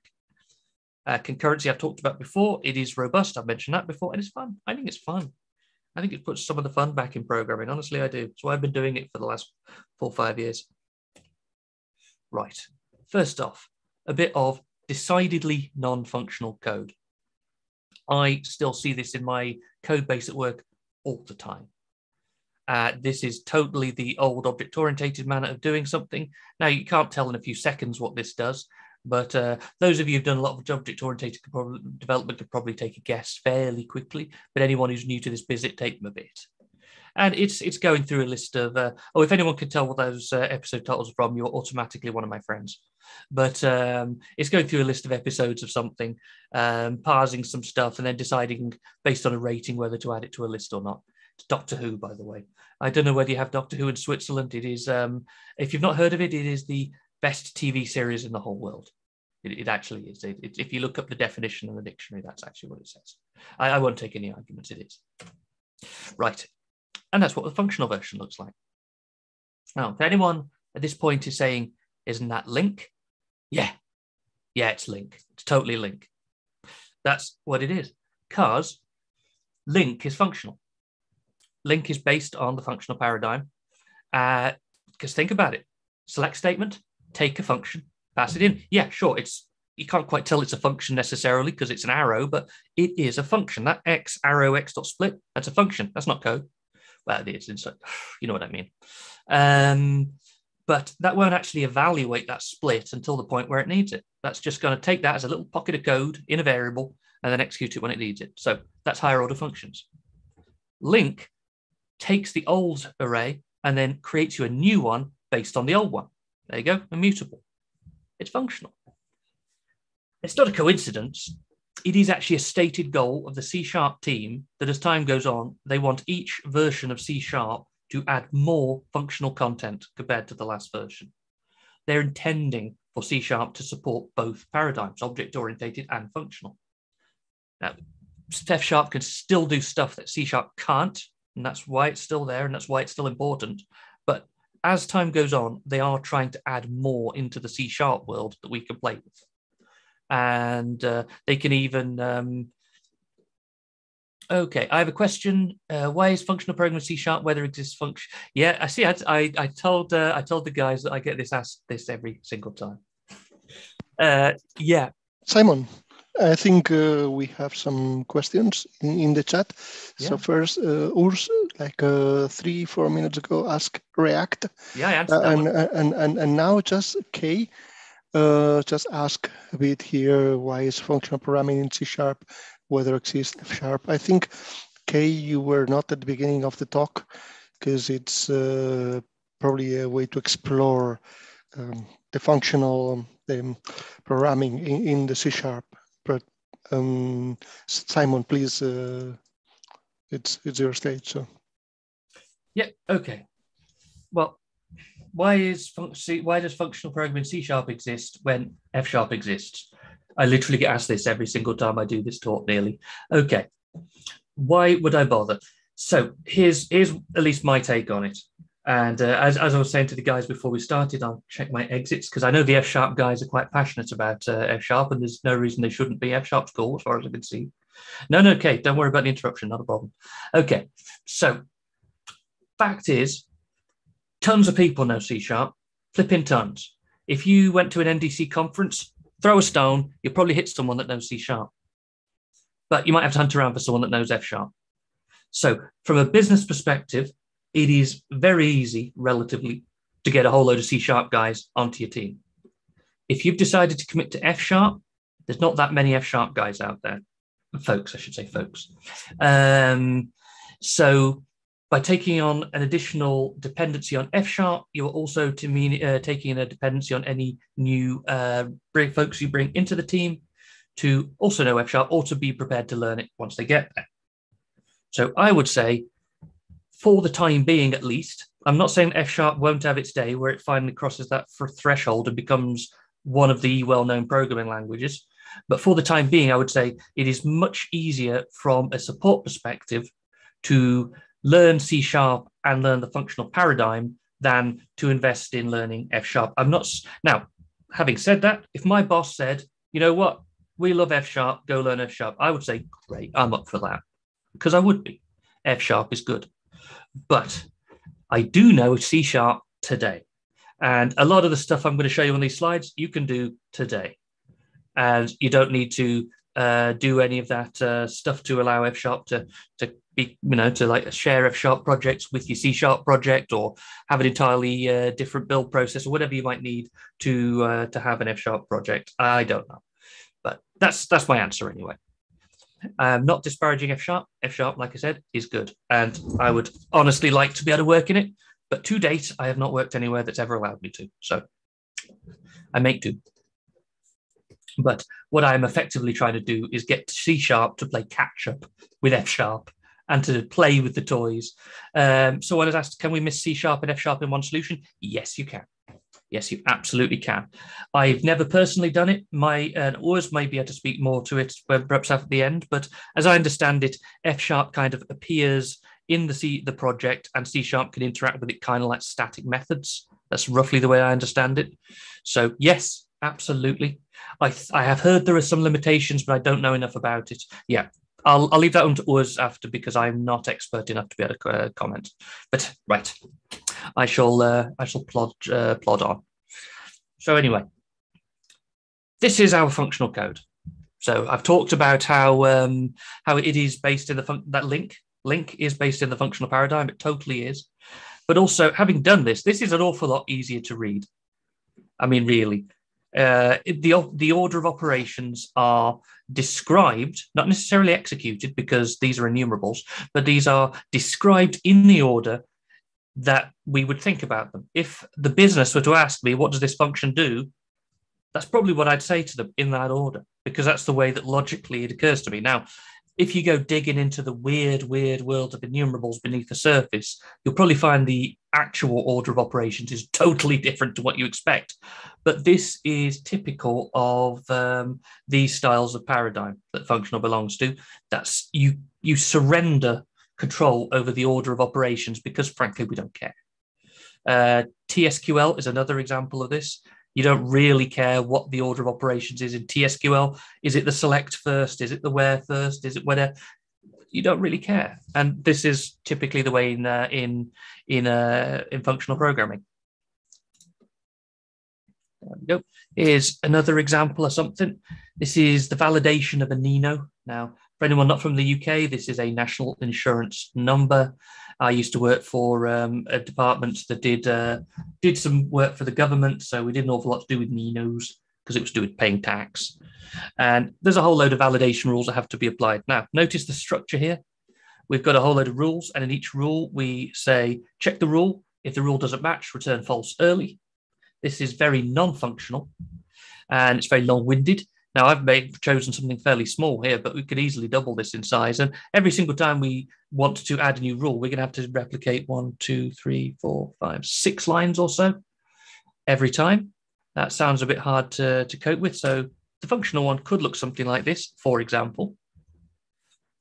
Now, I have separated out each of the validation rules into a private read-only variable. And I've done that because readability, you don't have to. But I like to make my code readable. And another nice thing about functional, it is very easy to put more readability in. But the point is, right down the bottom here, I got myself a call to link the .all. Now, .all means go through the whole list, go through each one and do whatever's in here. Whatever's in here is take the NINO, take out the space, probably have done that beforehand, and run whatever this is. And, run whatever this is. And then because each one will evaluate to a bool, either true or false. Now, all means every single one has to evaluate to true. Otherwise, it'll just kill it early and not bother to execute the rest. So all of that structure that we saw on the last page, all of that piles of if statement followed by early return is now implicit in the structure of the code. Easy peasy. And if you want to add a new rule in, just slide an extra rule in here. Easy. There you go. Or I could stick it into an extension method. I am actually quite a fan of extension methods, provided you use them with caution. Don't put business logic in them, chaps. But other than that, they're good. And that is really nice and easy to read. Plus, they did the replace early. Look at that. That's easy to read. I could show this code to the business and they would understand what it did. Might not necessarily be able to enhance it or change it, but they could at least understand it at a glance, which is great. Win. This is another one of these sorts of structures. These are the sort of structures that you use around higher order functions. This is an alt. Now, alt means I want to give you a load of functions that are going to do the same operation. I'm imagining that these are two different ways of querying a database. Maybe one represents a flat file and one represents a TSQL live database. Maybe one represents a web service call. I don't really know. I don't really care. But the point is I've got two sources to the same data. And I'm saying here are a set of operations and I'm going to pass you in the query, run one, it don't work, do the other. Alt. So and in my imaginary case, does not return returns a null. So this is going to be a null, and that would be not a null. And take my word for it, this actually results in a correct thing working. This is how it works under the surface. I just put in a couple of extension methods. Create a new one called if default do, which attaches to T being a generic, T therefore being everything. So it attaches to everything. I take a func, which is the thing to do else, and my input. So try a thing. And if it didn't, evaluate the current thing. If the current thing is a null, then do the else function. Otherwise, return the not null thing back. And then here we go. Here we're trying our first function and then calling here an if default do to say, if this return null, then do this thing. That took me flipping ages to explain. But dead simple to look at, isn't it? And that's kind of the point. There's a whole load of dirty structure behind the surface, but what it's actually doing is quite simple. Fork is another one. Now, this is so ridiculously simple that you would never bother to do this here, but I'm just demonstrating. So a fork means take the same base input, split it into as many prongs, as it were, like the prongs of a fork, and run something simultaneously on each prong in isolation, and then give a function which joins all of those returns back. Now, here I am saying take this input string, run a count of A's, count of B's, count of C's, and then this is my stick them back together function here, which is saying take those three integer sums and give me a final sum. Now, honestly, there's better ways of doing that in C#, but I'm just trying to demonstrate a point. There are all sorts of reasons why you might want to have run a load of simultaneous operations on the same thing. And that's how that would run under the surface. It's again done with a map is one of the little best friend functions that you never realized you needed. And it's just like a select, except it operates on the entire object. Means that you can do these long, nice select style fluent expressions with a whole load of stuff changing from A to B to C to D, only you don't, it applies to objects and not just arrays. So I really, really like this, and I use this quite a lot. But this is just saying, take the prongs. It's a params. Params is another one of those little underused features that I adore. And run the prongs, run each one, do a select, and then do a map to join them back together with whenever they join. It's not too complicated. Moving on to some pattern recognition. This is hopefully these days. Now, when I started doing this, this was wild and exotic stuff. But C#'s kind of caught up with me since then. So this is our classic object-oriented example of a bank account. I've started with rules for a standard bank account, a super-duper one, which I'm guessing got extra huge amounts of money, and a dodgy bank account with a brown paper bag of money. There was a time when I would name and shame a politician I didn't care for at this point, but these days, take your pick. Whichever one you don't care for, that's them, right there. And there we go. That's until recently, that was pretty much the C# way of doing this. This is a case, but we can case by type. Surprisingly, a lot of people don't know you could do this, but you can. And I'm switching on. This is actually the base object, which is a standard bank account, I think. And I'm casing on. It's actually a dodgy, in which case we apply the extra interest rate and the brown paper bag, or a super duper account, which has got its bonus interest rate, or perhaps another special rule for a when, which is to say that the balance of the standard bank account is less than 10,000. Otherwise, we'll double the interest rate for some reason. I don't know. I'm making this up, really. But the point is that you can switch on feeding in a base type. You can switch on the child object and the properties of the child object. We've been able to do this for a while in C#, and as of the very latest C#, you could do this now. I think, is it C# 9 when this stuff came in? But this is just a nice, lovelier syntax where we can kind of do this vaguely JSON-y style selects, and it's the same basic idea. And this is really nice. So this is functional. This is functional programming coming into the C# world. So if you've been using this stuff, you've been getting into functional already. Again, same like Link. And this is nice. This is absolutely lovely. And can you imagine the sheer amount of code I would have to write if I was to write this out without this stuff? If I was to write it longhand, as it were, it'd be a lot. Also stops you from one of the cardinal sins of programming, doing too many things inside one of these guys. It is a temptation to write if statements, which are long, and then have sub-if statements and then sub-if statements. Once you start doing that, you have gone down the dark path and there may be no return for you. I have seen functions that ended up thousands of lines long with if statements that ended up looking like someone's family tree. So beware. Immutability. Can we do, must be said, ba.compute interest is lovelier. Yeah, that would be an extension method again, I would guess. At least that was how I would do it. I don't like to mix my data classes and my logic classes, but sure. Right, immutability. Can we do immutability in C#? Kind of. F#, I think everything's immutable out the box. So is this immutable? Yeah, This is immutable. I've taken away the setters and I've added everything into the parameters of the constructor.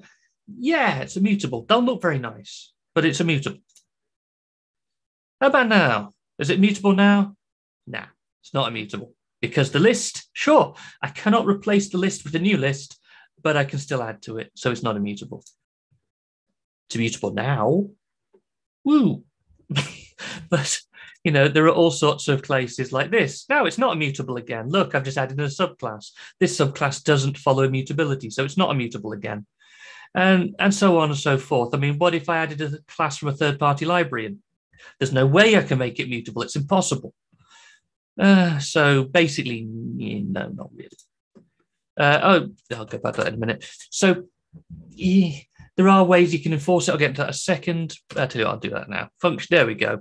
This is relatively new. I'm not quite sure what C# 10 does yet, but you can turn on warnings, and they're just warnings, compiler warnings in C# to say you're trying to make something null or something can be null. This is one way of doing it. You could put this this statement up the top there, hashtag nullable enable. It's not really a hashtag, but I like calling it that. But, you know, yeah, that's pretty good. At least it's giving you a warning, although putting one of those in every single code file in your entire thing, that's ugly. So I don't like that. It puts in warnings like this if you're trying to make something null, you know, yay. That's good. It's better than not. And you can override it. There's the bang. Was talked about the bang. We can have the C#. We have the bang in C# too. That in this case, this bang is saying, yes, it is allowed to be null. I am a grown-up. Let me, basically, and that's all good. You can also turn it on the whole thing into the whole code base by putting this guy in there.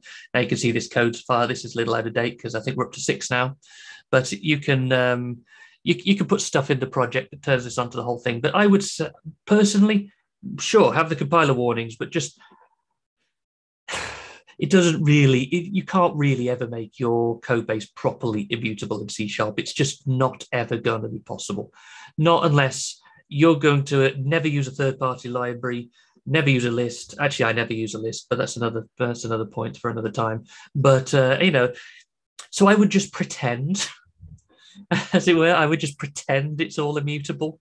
And that's fine. It's good. So if I just keep that in my head and treat everything as immutable, that for me is good enough.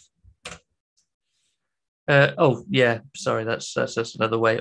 This is new as of about C# 9. I think you've got I think it always showed this. You can have your init type, which means that you can only instantiate it within. That's pretty good as well. I should probably shift to doing this more. It'll throw an actual error if you try and change prop2, but you've still got the same old problems with your lists and so on and so forth. So we're still kind of fighting a losing battle because this is stuff being added to C# way, way, way after an assumption was made that everything is mutable. Record types, again, Urs has talked about these. I love record types. They are one of my favorite additions to C# in a very long time. Previous to that, it was the new funky switch statements. That was my previous best thing ever in C#. This is my new best thing ever in C#. And this is great because this makes it so much easier to be immutable. When you use the with to create a new record type, it's creating a copy of the old one with this change. That's brilliant. So previously, we'd probably had to have written the whole thing out longhand to maintain mutability, just literally copy everything over from one to the other. Now we don't have to because it's all dealt with this. This is actually using this with the original is untouched. That's brilliant. I love this. If you haven't used record types yet, use them. Use them today. Go on. They're great. Now, currying. I said I would do it. Here we go. Here we go. Here we go. It has got nothing to do with delicious Indian food, which is a great shame because I am a great fan thereof. But it is nothing. It's actually named after Haskell curry. So if I were to write a non... As I says, he's now hungry. I have been accused of this often when I give talks. There is a user group called .NET Oxford, and every single time I go there, I somehow manage to bring food up in my talks, and the guy that runs it has to go away and get himself something to eat after we've done. So there we go. The disease is spreading, and it's all my fault. Right, curry. If I were to write a proverbial non-curried add, it'll look kind of like this. A plus B, dead simple, right? And that's 30. To add, give it 10, give it 20, we've got 30. Simple, easy, no worries. So what's this giving me back? What's this one? So this is now an imaginary curried add. I've given it only one variable. What do I get back? I think someone, I don't know if Adil Krim there, I don't know if you meant to be off that, thank you. Right. So what would I get back if I gave it only one? If this was a non-curried, I'd get an error because there's 2 parameters, dummy. But in this case, anyone going to throw me the answer? You've got 3 seconds. 42. Ah! Douglas Adams fan. Respect. No. Actually, now this is a rule of thumb with functional programming. You get back a function. See, in functional programming, yes, there you go. Spot on. Give that man a coconut or person. Yes, rule of thumb in functional programming. If there is a question, the answer is functions. Kind of works all the time. And so I have the question, and yes, you get back a function. By giving it only the single 10, I have returned an add 10 function. I've got back a function where the 10 is filled in and it's asking for the other one. There you go. In this hypothetical example, I've now got a function where I can pass a 20 and get back my 30 because now all the parameters have been supplied. Now, can C# do this? No, not really. Kind of, a bit, sort of. Now, F# does. F# does this out the box. I think F# does this with everything. Can we approximate it? A bit. We can just about approximate it. I have used this. It has its uses. So these are kind of curried functions. Notice that there are 2 arrows. 1 arrow, 2 arrows. This is an arrow function that returns another arrow function. So if I were to call this and give it 10, I would actually be returning this. I would be returning back a function that gives me 10. And you could string these things together into long lists of different adds and subtracts and multiplies in an array of funcs. And maybe you could do all sorts of interesting things with them. I have used this for stuff in the past. If nothing else, it looks prettier. But and you could probably do this for all sorts of other things, but by and large, I don't. By and large, I haven't really done an awful lot with this. This is this perhaps is somewhere where it might be more useful to apply currying. This is a great big long function which is doing a whole load of stuff. So this is again returning to my parse of this CSV file of Doctor Who titles. So there's a whole load of things we want to do here. We want to split by line, then we want to split by field, then we want to trim off the beginnings and ends, and we want to decide which of these fields we want to return. And we could make this all generic by making a func here, which takes each of these 4 variables. So using this, we can... my headset's running out of batteries. Right. So using this, we can create a little function which is totally generic. It could parse almost any number of CSV styles. Now, yeah, I know that there's speech marks and not speech marks, but I'm keeping things simple. But that's an awful lot to have to supply all flaming 4 variables every single time. That's rather tedious. So we can do things like this. This is, and I don't know if it's a form of currying or it's an alternative to currying. It's called a partial application. This is where you can supply 2 or more or 3 or whatever of the parameters out of the total set, and then get back a function which takes however many parameters are left. Same sort of idea. So I could create myself something where I pass in, now the first 2 parameters as it happens are what's the thing to split the new line by, to split the record by, and what's this thing to split the field by. So it's a new line and a comma. So now I've got myself a function that give it any CSV of this format, it will just split it into an array of arrays and give you that back every single time. And I can call that as many times as I want, wherever I want. And then I could call it again, and we get back, pass it the 0, which is to say that I now have a function which will give me all the serial codes each Doctor story has a. Oh, thank you. Coffee. Right, where was I? Sorry, got distracted by the lovely. Right, so you get the idea. Or I could pass it to 1 and get back a function now which goes and parses and brings back a list of all the episode titles. I can create many different functions based on the same one gigantic base function with loads of parameters. And I don't have to replicate code. I just write the one. I don't have to copy, paste, slightly change something, which would be the old method of doing it. Copy the whole function perhaps, or literally supply all of the parameters every single time, which is kind of ugly. So this is nice and elegant. So you can do this, but this is the awfulness beneath the surface. So I am going to have to write loads of these. So what it's saying is for every single, first off, you have to make sure that the thing is a func. It has to be, otherwise it doesn't work because there's no way to directly reference a function in this manner. And then we're going to have to think of every number of parameters going to every other number of parameters, like 1 for 3 to 2, 1 for 3 to 2, 1 for 3 to 1, and so on. Any combination you could. So you're going to have to write a file which has got just boatloads of these flipping things. So you can. Should you? I leave that question to yourselves to answer, but it can be done. So moving towards the end, I believe, talking about, this is what a typical functional flow. In many ways, it is better to think of functional programming in terms of things like TSQL. We are applying list operations. So first chance you get, split it to a list, turn it from one thing to a list of things, apply list operations, and then finally aggregate. Aggregate from many things to one thing. That's how functional works. So there's a really, really, really nasty example of some aggregation there.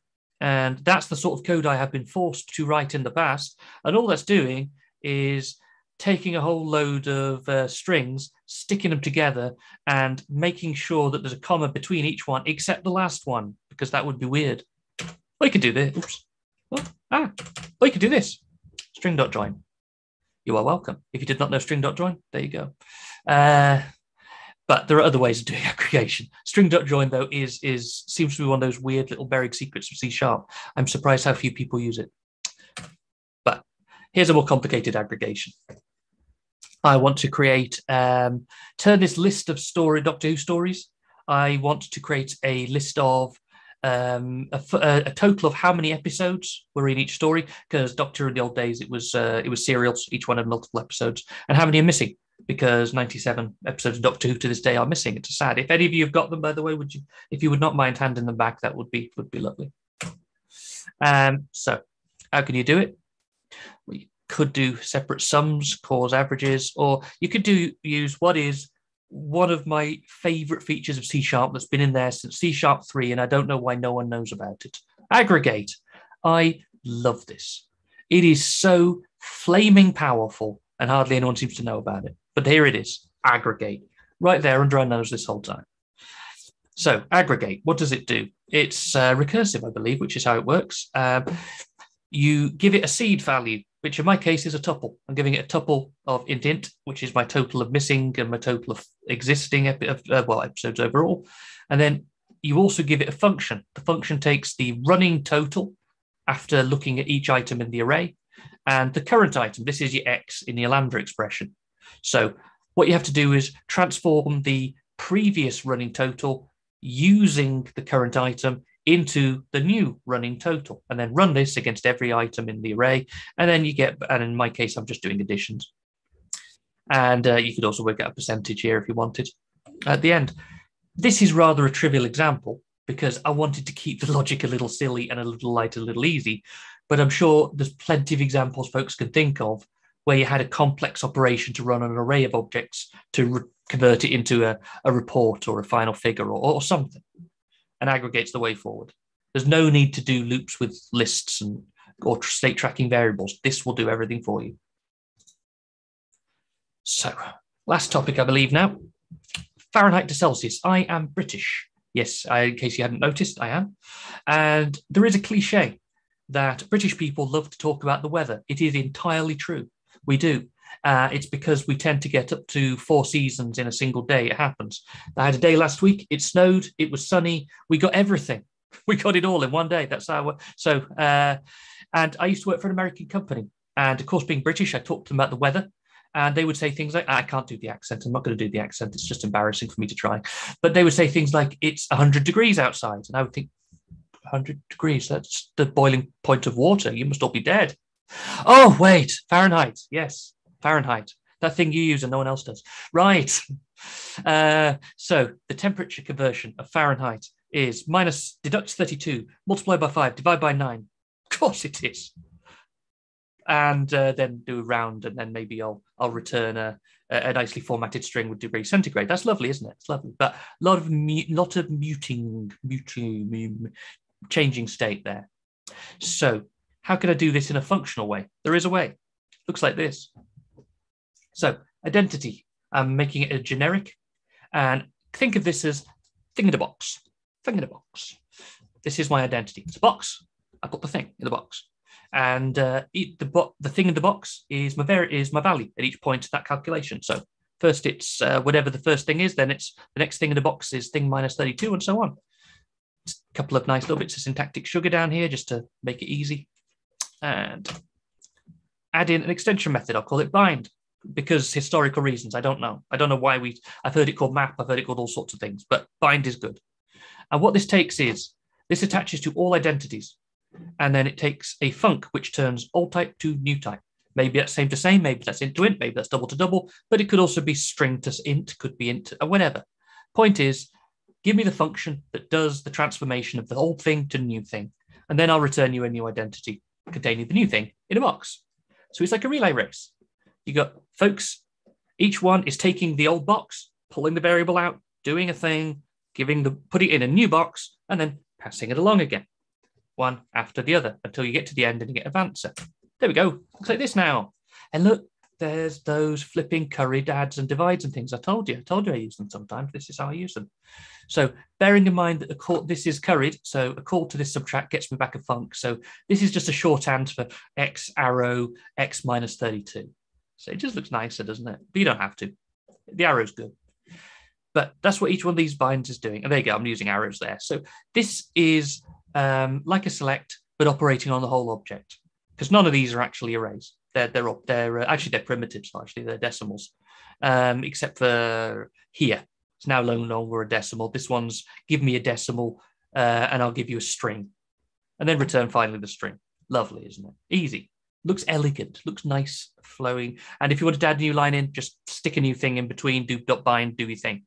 This is called a monad. This is what a monad is. That's all it is, really. There's a bit more to it, but fundamentally, that's all it is. It's a relay race. Take a thing, do a thing, pass it on again. And then the next person does the same thing. Easy. See, it's not all that hard. And here's something that could be a problem.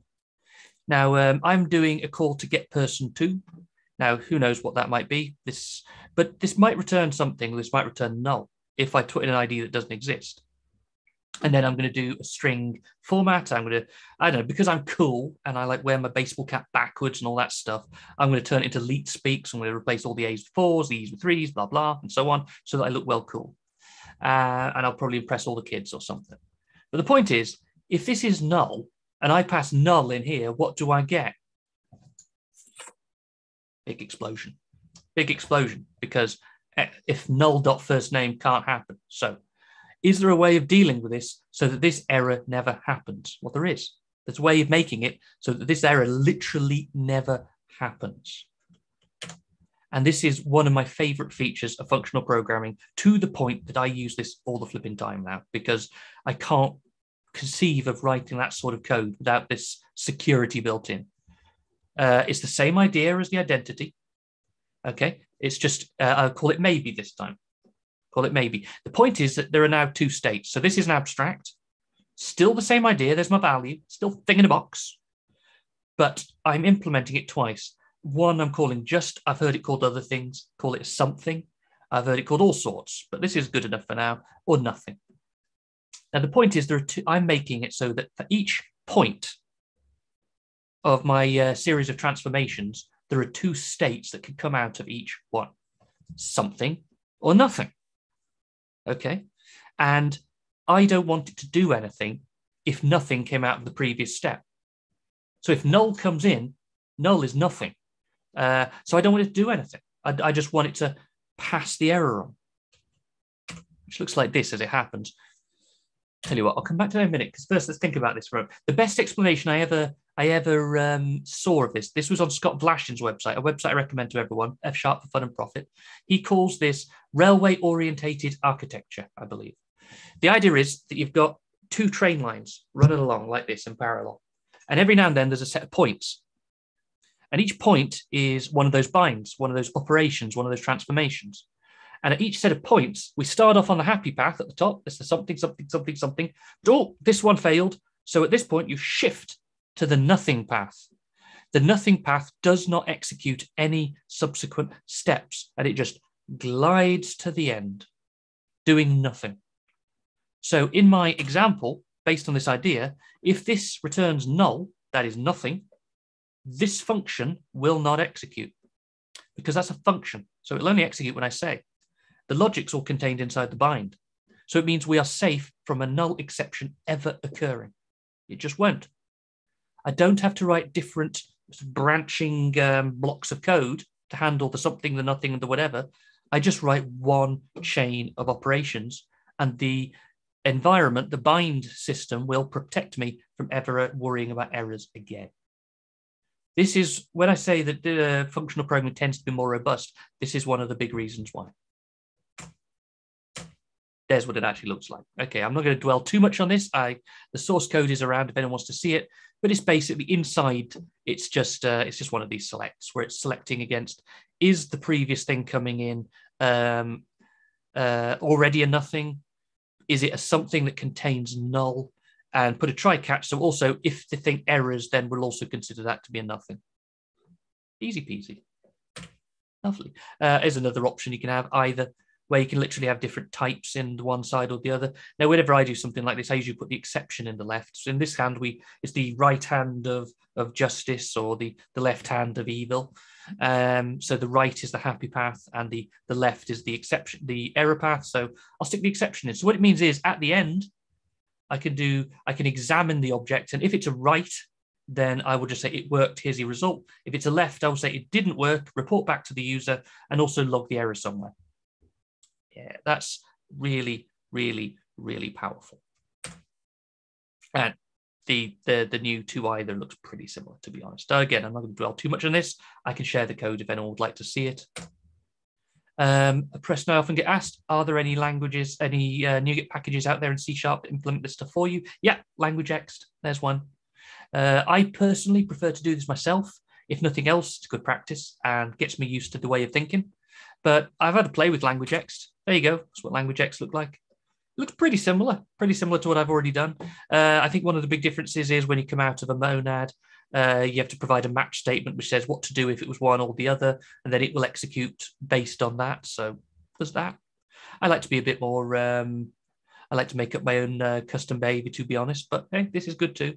I know it has its fans, and I'd say go check it out if you want. Places to go for further reading. Hot off the presses, I am actually in talks with O'Reilly at the moment to write a book on this very subject.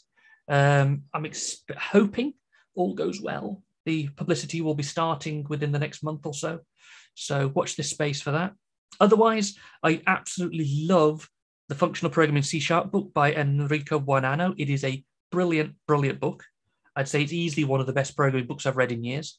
So do check that out. And second edition is now available. So I'd go for that. If my book isn't out by then, hint, hint.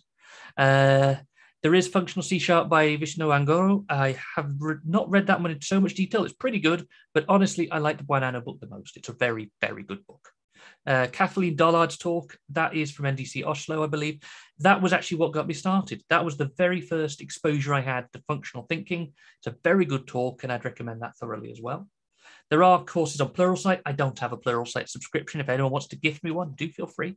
I do not say no to gifts, but I don't have one, so I haven't seen these talks. But they seem to be well regarded. And I have already mentioned several times F# Fun and Profit, Scott Vlashin's website. It's a very good website, not just for F# developers. There are some fantastic theory-based articles on there, which even if you're a C# developer like me, are still useful. So I do recommend that website. And I have friends who would probably hate me if I didn't mention that there are books on Haskell, like Learn Your Haskell for Great Good. I have never personally worked in Haskell. I know there are people who say that maybe learning a pure functional language is a good exercise in learning how better to do your C# functional. That might be. But for me, that sounds a bit like you should learn Latin in order to learn any European language. I mean, yeah, I am learning Latin, but that's because I'm a nerd. But I would argue that modern Italian is much more fun and useful. Okay, that's it. That's me done. I'm going to have coffee and listen if there's any questions. Or is everyone in a state of awed silence? So, gentlemen, somebody that wants Simon not to drink his coffee, please go ahead and talk. Don't bite much. Often. Okay, bit.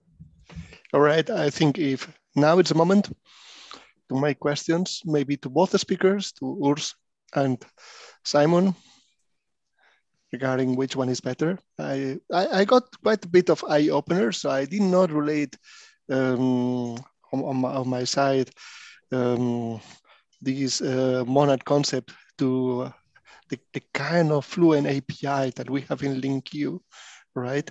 Even such a similar syntax we can do even when it's not immutable as well. So we get the benefits of that. Usually we, at least at work, we call it a builder, that at the end you put the build and then you get the object, and meanwhile you have a intermediate object. But then you are modifying the same object always. I expect... Oh, go on. Oh no, I'm sorry, but No, yeah, we experienced with the builder pattern quite a lot, and we did a lot of immutable builders actually, because you can of course use it with an immutable structure in the background. I agree. And it's a lot of typing actually in C#, and I would do some little advertisement here, because there are some little packages we wrote for that, and one of them contains a generator for an immutable state machine, which does exactly that. You can formulate your state machine and it generates the code back in, so it passes. You call a method and you get back the next state, and you can use it to do your own. Is that an open source project? Yes, it's an open source. Okay, first I have to go one step back. I really want to thank Simon and Urs for those great talks, and it was really fun to join today. And it was really, yeah, we do it a lot. We do a lot of C#, and I did F# for about a year, and I loved it. And I would always do F# if I could again, but I wanted to have all those stuff in the C# world. And so we put a lot of work into having it there. And we pushed some things quite far, like Simon showed, and perhaps a little bit further, because I think you have the source generators now, and we use them to have match methods, because okay, perhaps I would like to tell a little bit about that. Perhaps there's a possibility to have a talk, but perhaps if anyone has a question, I would let them talk first, and then perhaps I can have 5 minutes and just tell you what we did there, because it fits really nice in what we heard. So I would let others. Yeah, I have a question for you, Alex. Can you share the link to your open source project? Yeah. Yeah. And also, I have a question for Urs and Simon. If would you mind to share your slides? You can share them as PDF, but that would be great to have that, to have the links to this project you mentioned, to these. I think the last one was language X. Yeah. I was curiously looking at that and looking at implementations on monads on C#, and I got somehow to this language X, but I don't know if it's the same. Yeah, I think it's probably. I mean, to be honest, I would honestly say if you're interested in going monads, and you should be, I think monads are one of the best developments in programming in a long time. I'd say do it yourself, honestly. Sit there. It's not much. I mean, you could write a monad in just like half a dozen lines of code. It's hardly anything. But the insight it will give you, because generally most people I know have gotten into functional. It seems odd, it seems confusing, and then suddenly there's a light bulb moment and it all just clicks and it makes sense. And from that point on, you don't really ever find any of it difficult anymore. So do it yourself if you've got the patience and the time to do it. It won't take long. Try and understand it. It's worth it. I think it always made the point that that there's less to learn in functional than there is in object oriented. It never occurred to me before, but I believe it's entirely correct. It is actually a simpler paradigm. Can answer the question that came up earlier, whether we can make C# and F# in one solution. Yes, you can. The thing that is that you have to, if you add a project or assembly to the solution, you have to decide whether it's C#, F# or VB. But you can reference C# from F# and vice versa. And F# is built to have great interoperability with C#, so F# knows everything that C# can do. You can't do everything in F#, but it knows everything, so that you can reference any C# code. Referencing F# from C# works, but it's not that nice. You can call F# code, but it's sometimes a bit tedious. If you want to do that, normally you have to write a small wrapper around the F# code that is C# friendly. But we have a mixed code base, and we call F# from C# and C# from F# all the way. It works really great. Actually, Urs, would you mind reaching out to me on Twitter or similar? I have some questions to follow up. I'd like to pose to you but outside the scope of this, but I have some ideas I wish to pursue. Sure. So if you could connect with me, that'd be terrific.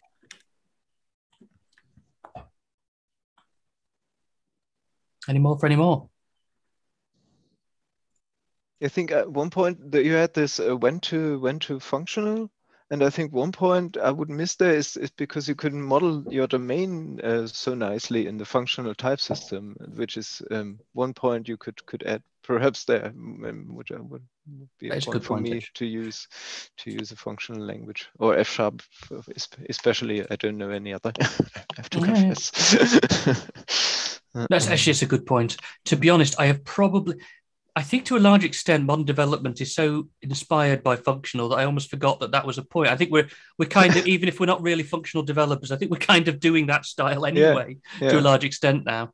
The whole idea, the whole idea of separating out your domain from your logic, like that's become very entrenched, hasn't it?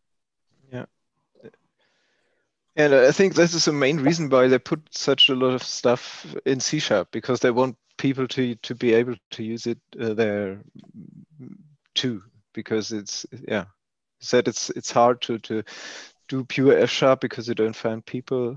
It's hard to find folks. Yeah, I think the argument that it's hard to find F# people is really a bad argument. Yeah. Because you don't find the people that can all the technologies that you use, whether it's a language, a framework, a tool. Yeah. So, and in 2 years, in the future, the tools have changed, so you have to relearn them anyway. Yes. But yeah, that's the reason I hear a lot. And of course, there are way more C# developers at the moment than there are F# developers. No. But I think the code bases in C# will tend to grow into a direction where they get way more similar to the F# to the functional things. I don't think so. No. The reason C# gets more and more features. Yeah. That's true, but the problem is in the things that are in C# that aren't in F#. There are no statements. Type inference is a problem in C#. You won't never get. So all the code that Simon showed with his extension methods, this code in F# it just leave out all the types, so it's much more concise and easier to understand because the functions weren't complicated. It's just a lot of symbols, a lot of generics. So, or things like immutability by default. So in C# you will always have mutability by default, and it's hard to get things immutable in C#. You can do it, but it's always a lot of typing. Yeah. And the examples that Simon showed, they are nice. We also do a lot of functional stuff in C#. So it's not about functional and OO, so because C# is multi-paradigm and F# is multi-paradigm. But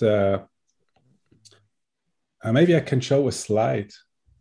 I think it's certainly the expressed intention of C#, the C# team, that it will support both paradigms indefinitely. Yeah. But I think it started off with link and the extension method stuff and the expression. I think link was the sea change that started the That was the first real functional addition.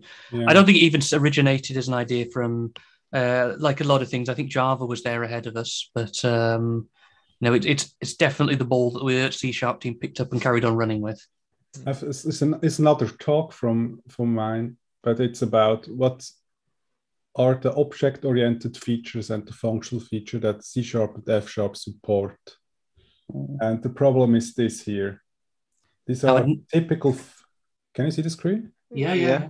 These are the typical functional things, and the problem is C# doesn't have any of these, whereas F# has almost all the features of C#. Yeah. And of course, it's easier to use things on the right in F#. It's easier to use things on the left in C#.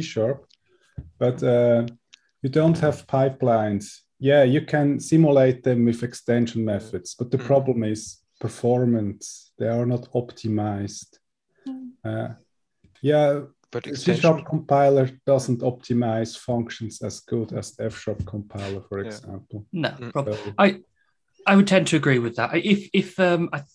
I usually make a point of saying that if performance is your number one overriding concern and it trumps everything else, then probably functional C# is not the way forward for you. I think it's good enough. And these days, generally speaking, it's easy to chuck some more RAM at something than it is to redevelop it. So I would just say chuck some more RAM at it. But it depends. I mean, if you're working on a mobile device or something where memory is a real factor, then steer clear of this. If performance is your main concern, you probably shouldn't take .NET anyway. Yeah, I think 99% of the .NET software written is. It just doesn't matter if you use functional constructs in C# or not. It's like Urs said, take your everyday code and you can just write it. I think historically they've always aimed it at medium scale businesses where they're big enough now that they need some custom bespoke code, but they're not so big that, I used to work for a betting company where performance was everything, because on race day or sports day, they got hit with so much traffic that every tiniest little bit of memory they could save was important. C# doesn't really do that. I think SQL Server probably could, but that's a different matter. But one was actually also, something I'll probably need to give a talk on one day, is something missing from your list that's not supported by C#, tail recursion. So recursion is how you'd do loops in the functional world. No, that's not true. Is that not true? No, because C# doesn't. It's one way. The problem with recursion is if you have recursion on a long list, it's a stack overflow. So you can have a tail recursive operation the compiler will change that into a loop. Yeah. But a lot of things in F# are implemented as loops anyway. So like the thing you mentioned with the aggregate is a loop inside. It's not recursion. Oh, okay. Because you just loop over all the elements once and carry the state with you. It's a loop. It doesn't have to be recursion. Okay, so F# doesn't support true tail recursion? Yeah, it does. Oh, it does. Okay, because C# doesn't. So I don't think though. F# does. F# does, yeah. F#, but it's hard to get it correct sometimes. Okay. But I'm no expert in tail recursion, so. No, but I know I've seen at least 3 or 4 articles on ways to kind of fudge tail recursion. Tail recursion, by the way, is a way of allowing recursion without the huge memory overhead. Because if you're doing a recursion and there's 3 items in the list, who cares? It's fine. But if there's 1,000 things in the list, then with classical recursion, you're keeping 1,000 functions open in memory until the last one executes, at which point the 1,000 functions all collapse down into a final answer.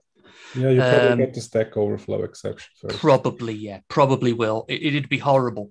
So tail recursion is a way of doing that without the Stack Overflow problem. And to my knowledge, it isn't directly implemented in C# at all.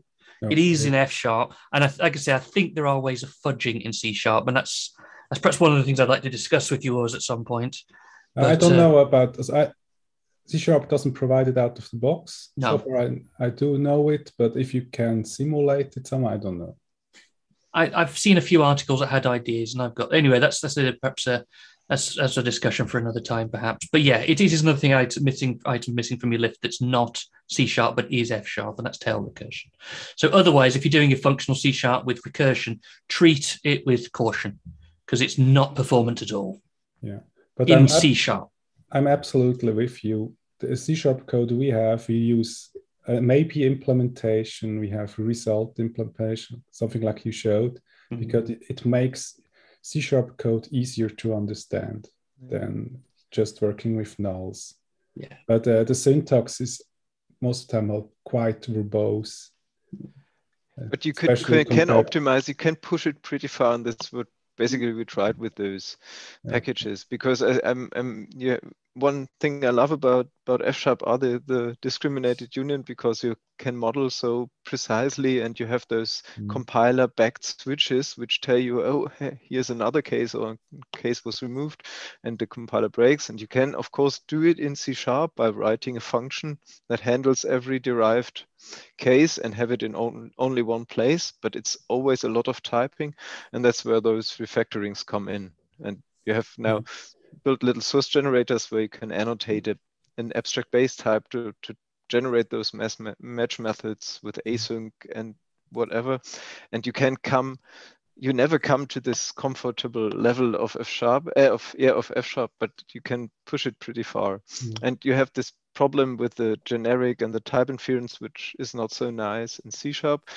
And one point where you have it is this result construct. It's the construct which Simon mentioned from the railway-oriented programming, where you have one good case and the error case can carry a nice error. And in F# you have this error type as a generic type and the good type as a generic type. If you try that in C#, you go crazy, because the compiler never knows, which you always have to specify all generic cases.